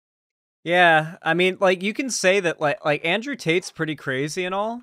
Like, he's pretty extreme, you know, like, pretty overt, like, with all the insane shit he believes, but, like, to be fair, Roosh V back in the day was straight up writing articles about why rape should be legalized, because it's, like, the natural inclination of men to rape and the natural place of women to receive it.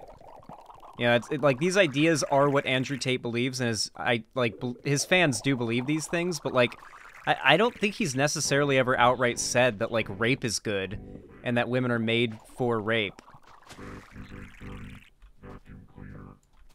Uh-oh, you're able to one-shot me. You're very much able to one-shot me right now. Nice. Battery. Okay, we're gonna have to use wood for now, to power our machines, because we've got no extra coal. I did say we needed a lot of spare coal.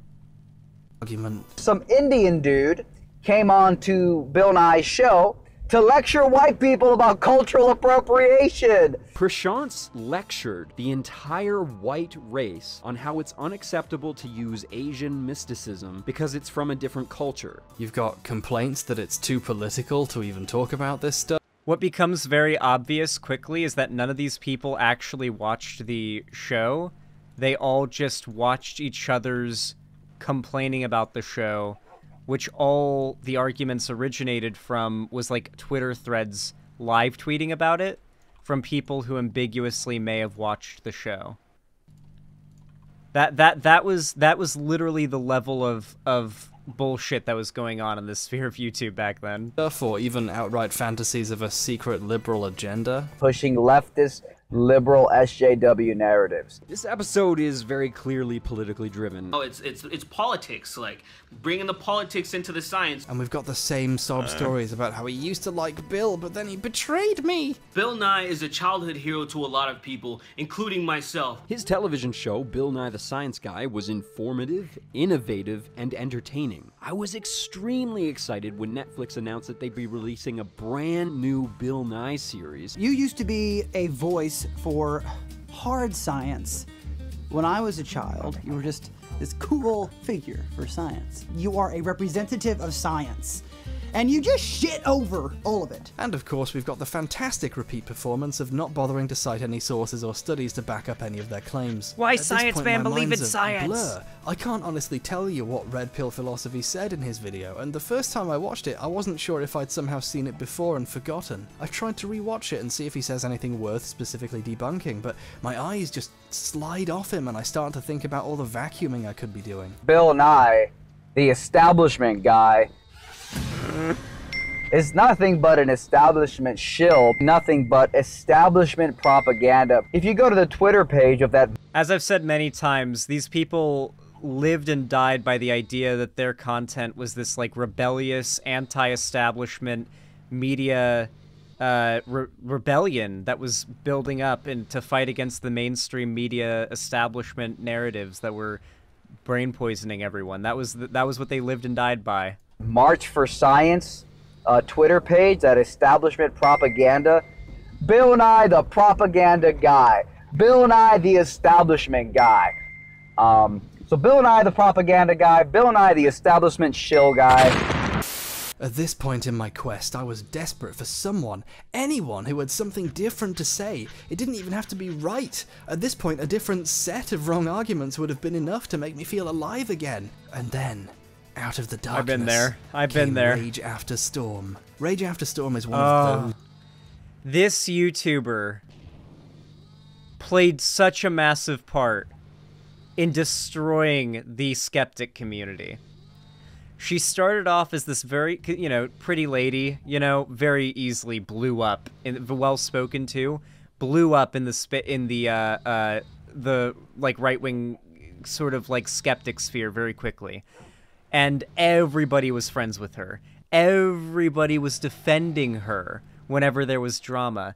Everybody staked their reputation, their name, and their word on this lady. And then she made a video on race realism. She made a video on race realism, and it all came crashing down. She came out as a race realist, and all those people who defended her, some people defended her, some people didn't. It tore friendships apart, podcasts fell apart. It was when the schism between the, liberal skeptics, like Shoe on Head, Armored Skeptic, TJ, Thunderfoot, it's when those people splintered off from the Sargons and the Nick Fuenteses and people like Rage After Storm and Andy Worski. It was when the big schism happened. Those YouTubers this who lady actively courts a far-right audience and likes to talk about how race is real and tweet about how Hitler had some really good ideas. This video is entitled Bill Nye the Jewish Guy. Please stop getting triggered over the Jew thing. It's a reference to the nose. It was just banter. Oh, ContraPoints is voicing here. That's ContraPoints, I can tell. The video opens a little familiarly to begin with the standard totally not fabricated Bill Nye sob story. I loved him and it made me want to think about stuff, but then he said the bad thing. Look, I know that so many people are starting to catch this SJW virus, but I never knew. How does that sound familiar, by the way, guys? The SJW virus? Where have you heard something similar to that before lately? Woke mind virus. That is one of the right's most popular, like, buzzwords right now is woke mind virus. How different is that from the SJW virus, as they called it back in the day? It's the same thing. Woke and SJW are the same words. PC, all the same shit.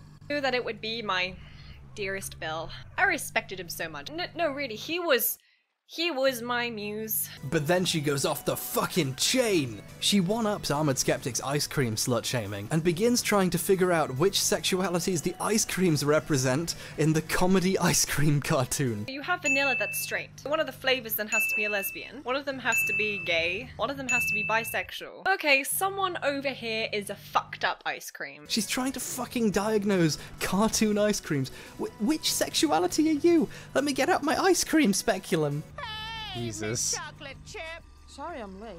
I was busy being two awesome things at once. Okay, nope, chocolate True. chip is obviously bisexual. True. Shut the fuck up, lady. Shut the fuck up with your dumbass take you're about to say. True. As I mentioned literally earlier in the stream, mint chocolate chip is in fact exactly what it was described as there. That was good writing. Yeah, seeing these conservatives mad about ice cream is fun. This is weird. Actually, chocolate chip is pretty straightforwardly a metaphor for non-binary or intersex people. You know, being two awesome things at once. Not enjoys licking two different kinds of ice cream at once. We gotta kill it. That's the only way, is to kill it. We have to kill it. Segment.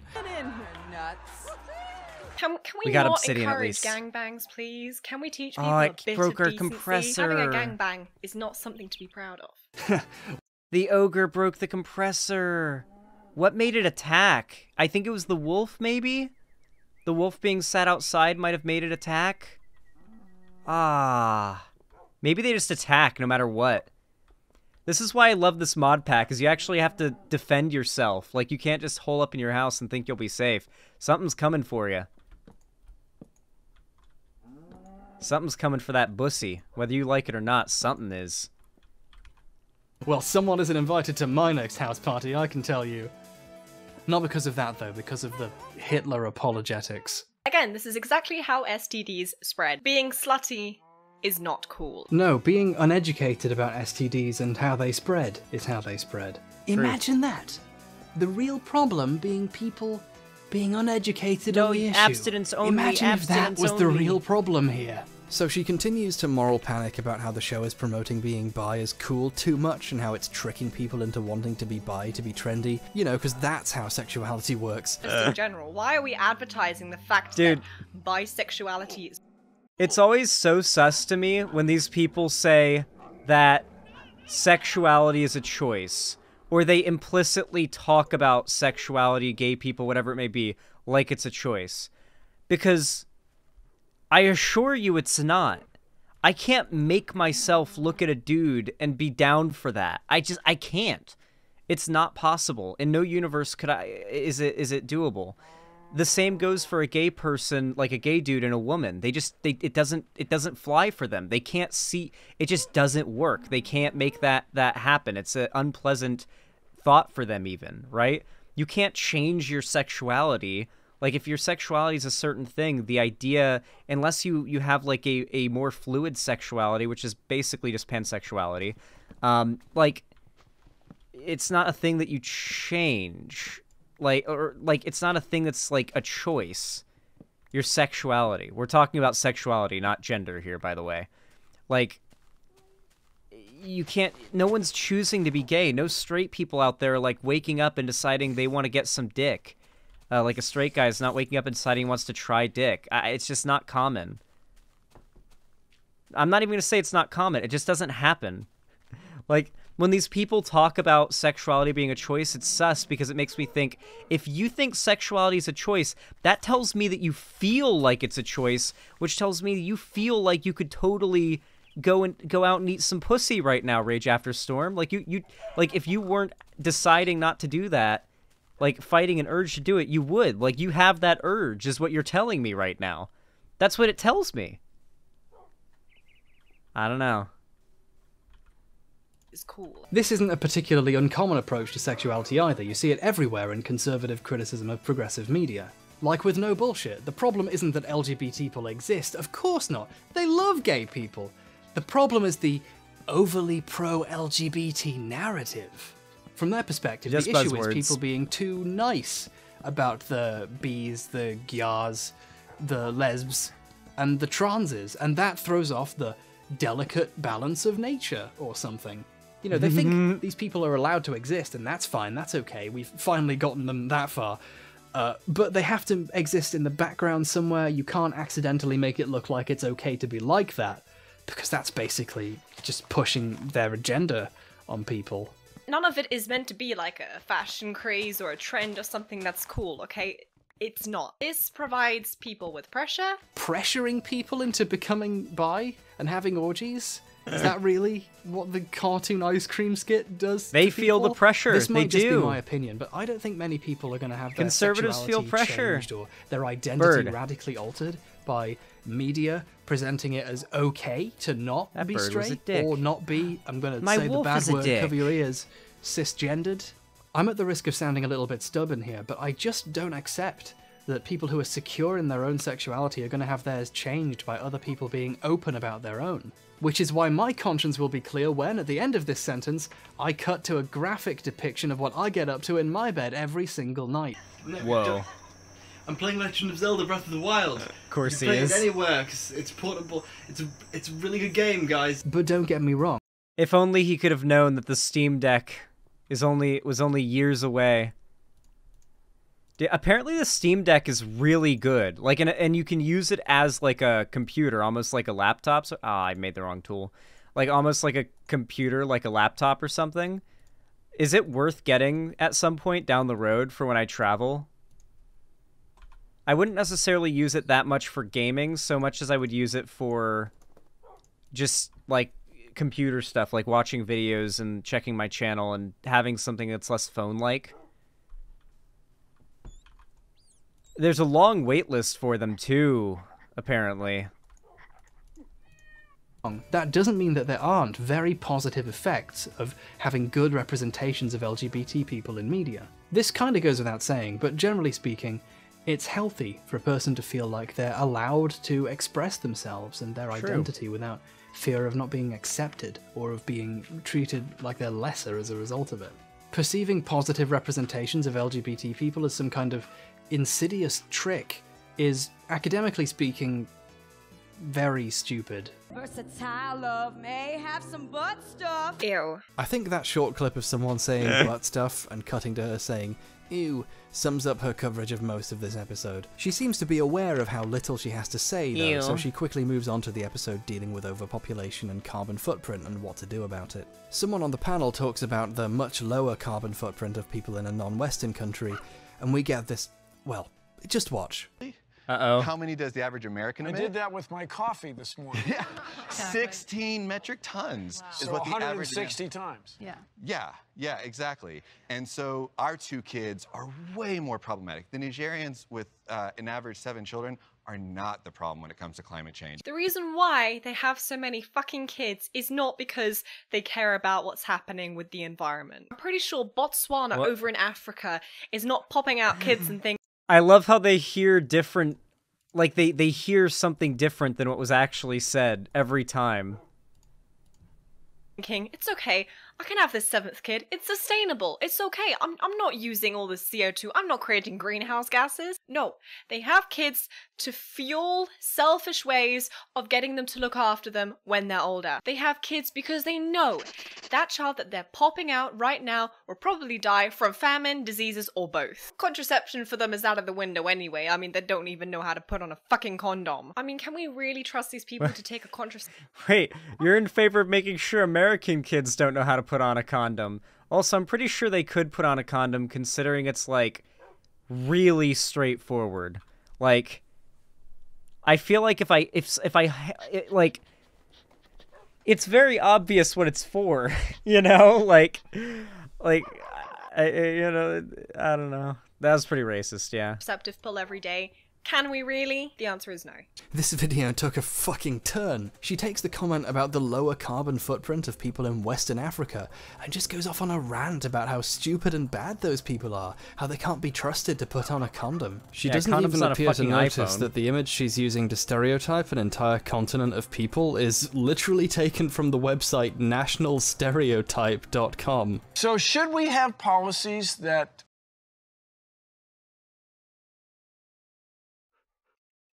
These people, it was a different time. It was a similar time, but it was still a different time. You know what I'm saying? We're back in it again. penalize people for having extra kids in the developed world? So I do think that we should at least consider it. Oh yeah, that's a great idea. So let's get people in Western countries to stop. I'll let this unhinged rant continue, but let's just pause for a second and keep in mind that what the guy actually said was, I think we should at least consider it. Remember that she's this angry about a very non-committal comment about how we should maybe at least think about it. Remember that she's angry here about the idea of thinking about something. Let's get people in Western countries to stop having kids, you know, the people that are actually solving the problems with climate change, so then people in the third world can overpopulate us. That's right, Rage After Storm's talking about the Great Replacement, the easily debunkable idea that foreigners are going to take over the West by outbreeding us because of differences in birth rates. They were importing these third worlders into Western countries like Germany, where the population is aging and on a decline. They're importing foreigners and they're going to take over. She even uses the phrase replacement rate. If you'd like to know more about this idea and why it's total bullshit, Actual Skepticism user and Skull Listen, if the Great Replacement means I don't have to marry a white woman, then I'm all for it, okay? Claimer, Sean and Jun did a video debunking it handily. So handily that it got false flagged and taken down for a while by idiots because its existence was inconvenient for them. Check it out. Rage's version of the Great Replacement is even less informed and even more overtly racist than it normally is. And by saying to the residents of the third world, oh yeah, no, you keep on having kids, you are basically shooting yourself in the foot. When I'm out and about and I see people with loads of kids, it's either people that look like they dance around wind turbines with hemp sandals on, or people who aren't really Western Europeans. She concludes that the solution is education. And I guarantee you, the way to solve this issue is by education. I agree. Some people could certainly do with knowing a bit more about the issues before they open their mouth to dog whistle about being replaced by immigrants. Mwah mwah. Now, some people who are watching this video might genuinely think the Great Replacement is real, or otherwise nod along with similar scaremongering about immigrants. And I bet those people feel hard done by right now. I can imagine that Free Speech Fan 1488 has already paused the video to go, oh, you didn't actually debunk the Great Replacement, you just made fun of how completely fucking unhinged it sounds. You know, let me tell you guys a story about a commenter I had on my channel the other day. Okay, I'm gonna tell you guys a little story. It's related to this point that H-Bomber guy just made. So, I put out a video about how conservatives consider cruelty against minorities and people on the left as a virtuous, heroic act that, like, you should go out of your way to do. It's why you, like, no matter what you're doing, if you're, like, a trans person or just a progressive person in general, like, you could, like, stub your toe on your dresser and tweet about it, and then some conservative will be like, that's what you get for being a groomer, like, freak. You know, like, some piece of shit will come out of the woodwork to comment something snarky because they just like causing like misfortune for anyone who's on the left. And even if it's just something that leaves you saying, huh, that was pretty cringe. What did he think he did something there? Like, what was that? Like, even if that's all it was and that's all that came of it, you would still like, they still think they got you, you know? And that's what the whole point of it is for them to feel like they got you. Okay, let me take this out a little bit. She cited a newspaper article. And so basically... Sorry, I forgot I was telling a story. I'm stoned. So basically what ends up happening is I put out that video, and it's about how the right is super in favor of hatred and cruelty and malice towards the left. And this guy who's clearly a conservative comments, "You're cherry picking. The right is not all about cruelty. Most conservatives are just doing their own thing." Yeah, and just making like a bunch of like, you know, predictable arguments about how the right isn't actually cruel and it's the left who's cruel. And then 9 hours later, on a different video, somebody comments first on the video, and that same guy replies to that random person who commented first on that new video on a completely different topic saying, "Yeah, first on a dog shit baby streamer's video, laughing crying emoji." Literally 9 hours later, not only were they like one of the first people to comment on my video, but they replied to an unrelated comment on an unrelated video, proving the point I made in the video they left their first comment arguing against. There's something else, man. Article to prove that she's right. Why didn't you Not bother even a to day debunk later, that? 9 You're hours ignoring later. it. You're afraid of the truth. Well, hold your horses, mate.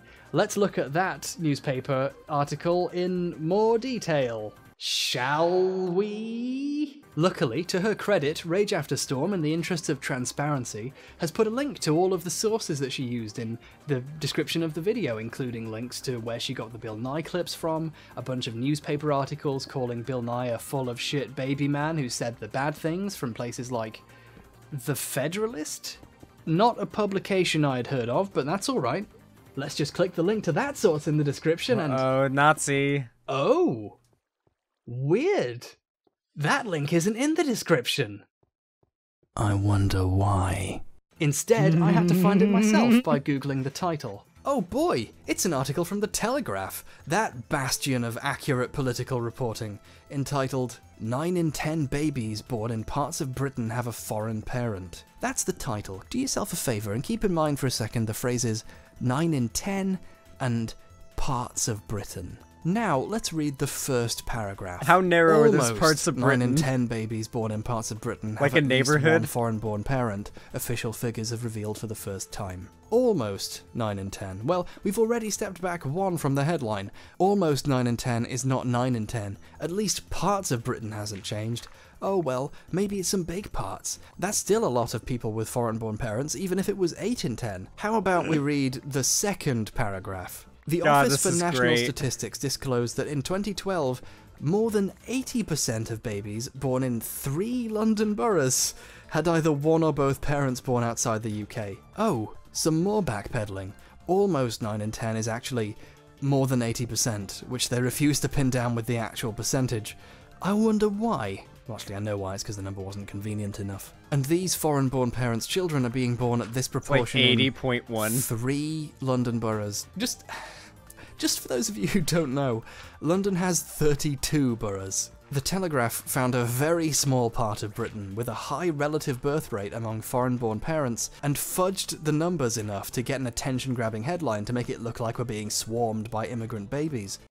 This is every one. The rare times where you may stumble across a, like, high-level conservative, we'll say, that actually has some cherry-picked data to bring to the table, it will always be something like this. If it, like, the reason why they bring it up always in a live, like, format and just kind of throw it at you is because you can't fact-check it on the fly because you're in the middle of a discussion. But if you had the time to, you would very easily be able to find out why there's something wrong with it. It's always something like this. It's always, oh, actually, the study, when you look at it, this, and that. Or even, like, the author itself has come out to speak against the claims the right has made using the study. It's always something like that. It's always something that, like, destroys the entire argument that they really rely on you not already knowing when they throw it at you. What they actually did was draw a very small circle around a part of the country where a lot more immigrants live than the native-born population. The figures were published amid concerns that hundreds of thousands of migrants from Romania and Bulgaria could come to Britain when restrictions are lifted in the new year. Wait, those aren't the places Rage was talking about. Rage was talking about people from Africa, and The Great Replacement's all about diagrams of maps full of little black people overwhelming little white people, and websites pushing it tell lies about native women being encouraged to procreate with African men. This Telegraph article is scaremongering about very different groups from the current targets, who tend to Nazi be from propaganda is more so brown, weird, dude. Muslim-y countries. That's because Rage is citing an article from 2013, back when the immigration restrictions were set to be lifted, and many totally smart people feared we'd be flooded so heavily with Romanians and Bulgarians that the country would literally collapse back into the ocean from the added weight, Yeah, which, as Europeans we all hate know, Romanians. literally happened. Just kidding. This reasonable, rational thinker who thinks they've outscienced Bill Nye tried to scaremonger about immigration from the wrong place than the one they're talking about by citing the headline of a 3-year-old article that all but admits it's completely misrepresenting the actual data a few paragraphs in. Hey look, I think we figured out why she didn't bother linking it in the description. Also note that when she does show the text of the article, it's blurred, so you can't pause it and check to see how heavily distorted That's what Blair the White article is did, being but with the cutting truth. off that one Weird Canadian how she Cancer knew Society to do article. that. Almost as if she knows the source is full of shit, but didn't think anyone would bother to check. Now, if you're anything like me, and They love I doing certainly that. hope not, you're probably wondering But why, then someone of all does the articles check. to cite about Like immigration me. and overpopulation, Or a Schwer why guy. she would pick such an old one, scaremongering about immigration from a different place. Like, why of all things would this article or its data form the basis for her claims? Let's assume that you're gullible and you've been tricked into believing the lie that foreigners are coming to outbreed you, and you're so sure it's right that you don't feel the need to do any research. But you know you need to look like you did to seem credible, so you need a news story to flash up that looks like it supports you. How would you find an article that suits your needs? Well, if it was me, I would Google something ridiculous like too many foreign babies and pick the one with the most attention-getting headline that also looks like it did some actual statistical analysis. You know, like maybe the fourth That's one what they down. do. Even. This attitude to science, they do. studies, information, They love and doing that. facts is probably one of the many reasons why Rage and others found Nye's recent work so baffling. anything they It try to appears that use as many a source people, for without what they ever actually believe falls checking apart with anything, so have little already scrutiny. decided what the truth is about issues of gender or immigration or global warming. Speaking of denying the science of climate change, I made a joke about Steven Crowder in the last video, and a bunch of people went, "Ooh, is he going to do Crowder next?" And I hate to disappoint my fan, so let's take a look at some of Stevie's work about Nye's recent work. Oh boy. That's an awful Crowder. Let me take that. Let's have a look at some We're of gonna have to Stevie's deal with some recent comedy, work chat, about some Nye's conservative recent- comedy. I did it again. I've saved myself the job of really having to go through his claims about the gender episode because jeez. I've covered all the main ones already, and as we've already covered, I hate these Steven people have Crowder a so habit much, of chat. repeating each other's points. I can't handle he's conservative making the case comedy. that gender exists on a spectrum. By the way, very different if you go back to his old show. He did say that chromosomes determine gender. If you go back to the episodes when we were kids. So he's done a 180 He's on got that. 2017. So instead I'll point out that his real beef with Nye comes from how Bill's vocal about climate change and doing something about it, and Crowder is sure that the science doesn't support man-made climate change, and he has some counter-arguments that he's sure are good. And then you have evidence, and the evidence disagrees with your worldview, so you deny the evidence, and then along with that, you deny the authorities that are providing the evidence. You will not deny the authorities. Now we're going to be talking. A talk in a German voice authoritarian joke. Why, that's almost as good as knowing the science.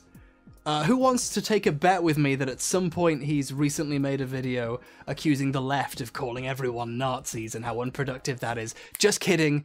I've seen more than one of his videos, so I know he does that. The left has been Constantly. so busy calling everyone Nazis. Who would dare invoke needless comparison to the Nazis? What sort of imbecile would dare do something like that? Ah, no, he's just talking authoritatively in a German voice. That's not necessarily invoking comparison to the Nazis for political points. Completely unrelatedly, just nothing to do with the last sentence. Here's a segment from a video that he did about Nye on climate change. Now, everybody, science is political. Science is political. Yep. Incorrect. First, let me draw your attention to the definition of science. They want they had to like cling. They had to cling to this narrative that politics was bad and they were anti-politics. It was a desperation to be not political. That the left makes everything political and you have to fight against it. They were desperate to push this idea. They clung to it. Intellectual and practical You'll hear it activity. over and over and over again in these videos. I forgot that he actually cites the dictionary definition of science to try and avoid accepting the basic fact that, like, in order to stop the world from melting down, scientists might have to try and influence policy. Wait, no, this gets worse, doesn't it? Merging politics and science, not allowing them to exist autonomously of each other, can only serve to alter science's trajectory to the path of truth. Okay, that's the main purpose here, and Bill Nye wants that specifically. Some examples? I know it seems tired and old hat, but let's go to Nazi Germany.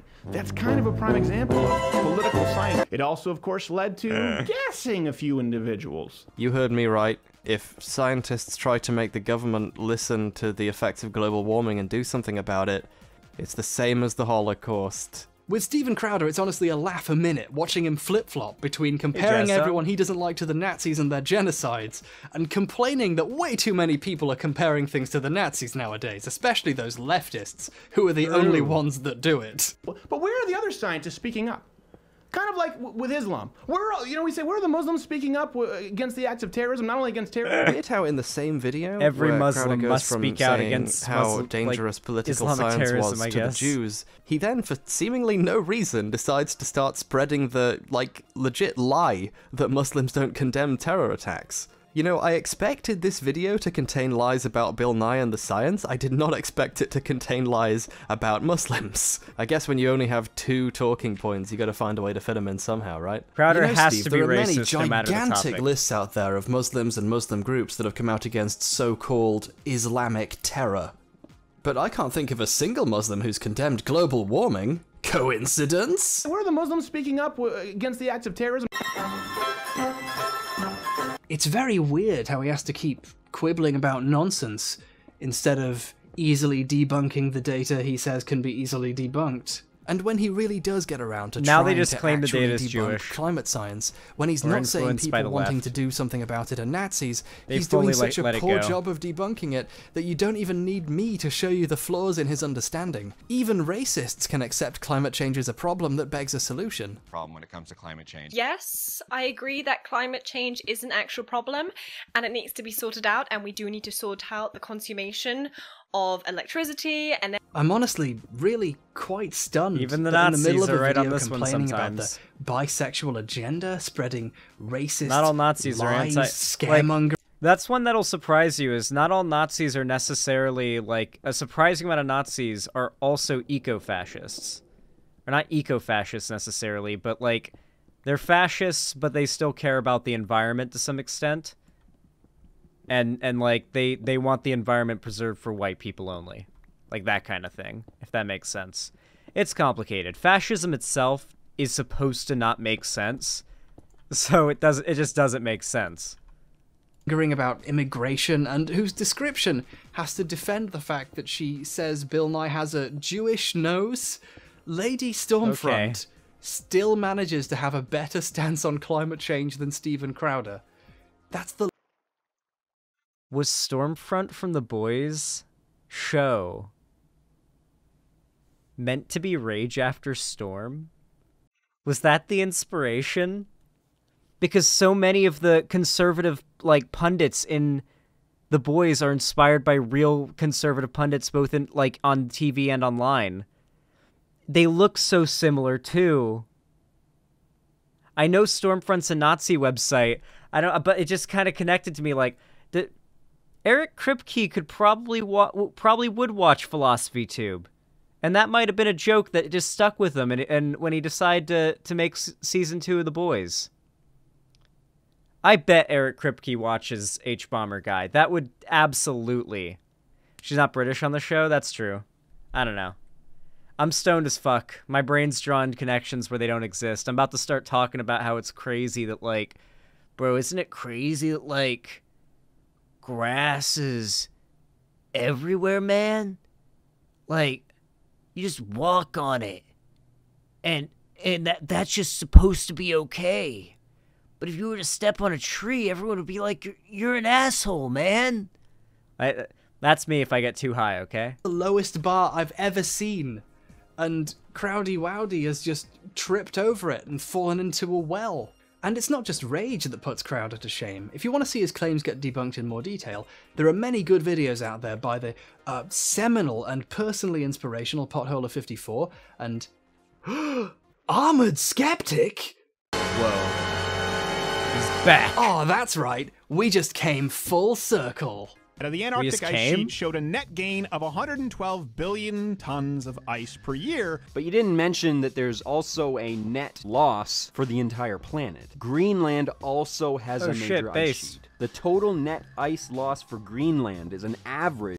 As much shit as I give Armored Skeptic, based on, like, who he is today and everything, I think that, like, it's probably more likely that the things that come off as dishonest in his content were stupidity or, like, ignorance and laziness rather than active malicious hate.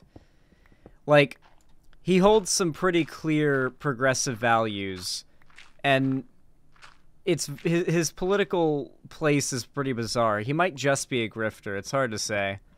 At least for me. He's a hard one to read for me. And I think I'm pretty good at reading these types, but for him, I think he might be sincere. Just kind of dumb. 269 billion tons of ice every year. So the planet suffers a net loss of 147 billion tons of ice. God, this data makes me year. scared every time I hear Skeptic was wrong about most of the issues it's getting he brought worse up every about second. Show because he doesn't really have a grasp of the related science. But he's right enough about climate science to know Crowder's full of shit. The truly interesting thing about Skeptic and those like him is that if you pay attention, you can quite easily discern the places where they've actually decided to employ reason and skepticism and proper fact-checking, and the places where a sort of party line is formed of the same arguments repeating themselves over and over, but no one's really thought about the issue in that much detail. For these people, ignoring the latter and the parts where they just kind of complain about the SJWs, the former can actually be quite informative and interesting. Not always, but quite often. This schism is interesting, and the solution isn't all that hard. It actually just means employing reason and skepticism, but even more, about even more things. It would be nice if he acknowledged the existence of my video criticizing him, or even tried to respond at all to the points in they're it. scared. But I know how long this kind of thing can take. You've got to pick what you cover with your time very carefully, or nothing gets done, and I certainly can't criticize anyone for doing what they think is right with the time they have. For example, I've spent nearly 2 months of my life reading data and biology books and studies about trans people and reading about the lived experiences of being trans in order to come to a better understanding before broaching this topic and responding to criticism, before realizing that most of the criticism didn't do any research and there was really no reason for me to do most of that reading. And I've had basically no chances to show all the work I did in this video, and I'm thoroughly disappointed in myself. I accidentally took the time to educate myself, to no benefit other than my own personal expansion of knowledge, like some kind of loser who thinks that's important. The Chuds were so much dumber back then. Just to respond to videos they're dumb. They're just covering as an dumb episode now. of a It's show just that their I didn't think was very good at covering the issues anyway. I want to close by focusing on a section of that episode They haven't gotten that a lot smarter, of they've people gotten more complained about, complicated. probably because it rightfully made them feel uncomfortable. vague. Because it made me feel a bit uncomfortable too. So I'm going to ask for a little help with that, and who better to talk about sex than two cis male white guys? It sat with me because I really can't avoid what it's pointing out. I can talk all day about whatever the right way to discuss or present these issues might be, but at the end of that day, I will still be an outsider to those issues. I was deeply curious what the opinion of someone who's actually affected by these issues might be about the show, so I reached out to trans YouTuber Zinnia Jones for her perspective on the issues, and she sent me this. Let's watch. I think she's still doing content around. Hi, I'm Zinnia Jones. I think she's I'm a trans around woman, still. and I've been covering transgender issues on YouTube been a while. for several years. This is an old video. Personally, I enjoyed Bill Nye's presentation of the spectrum of gender and sexuality. As a trans person, I've often found coverage of these topics for a cisgender audience to be oversimplified or awkward.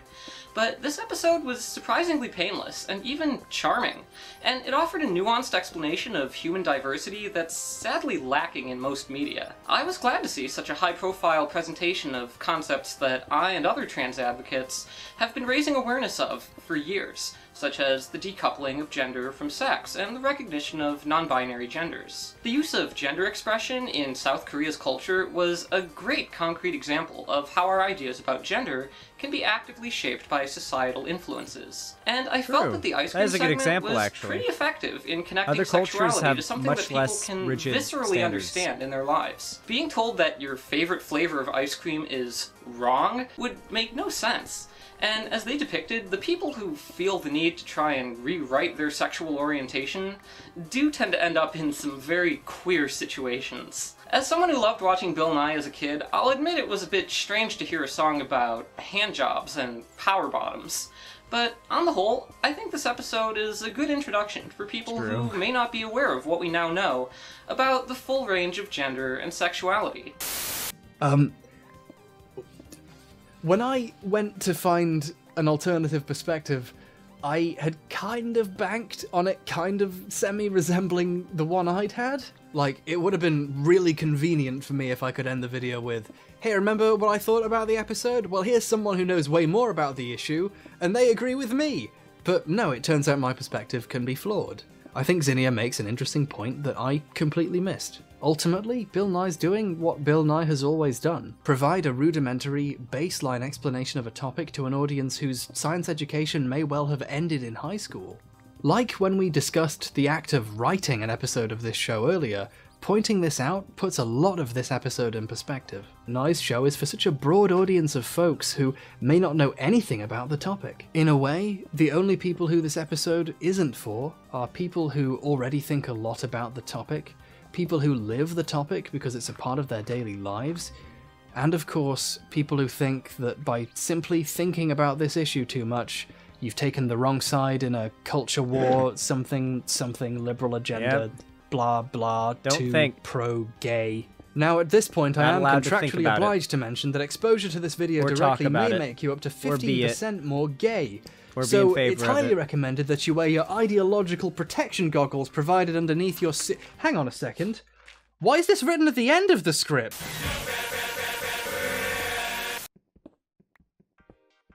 Ayo.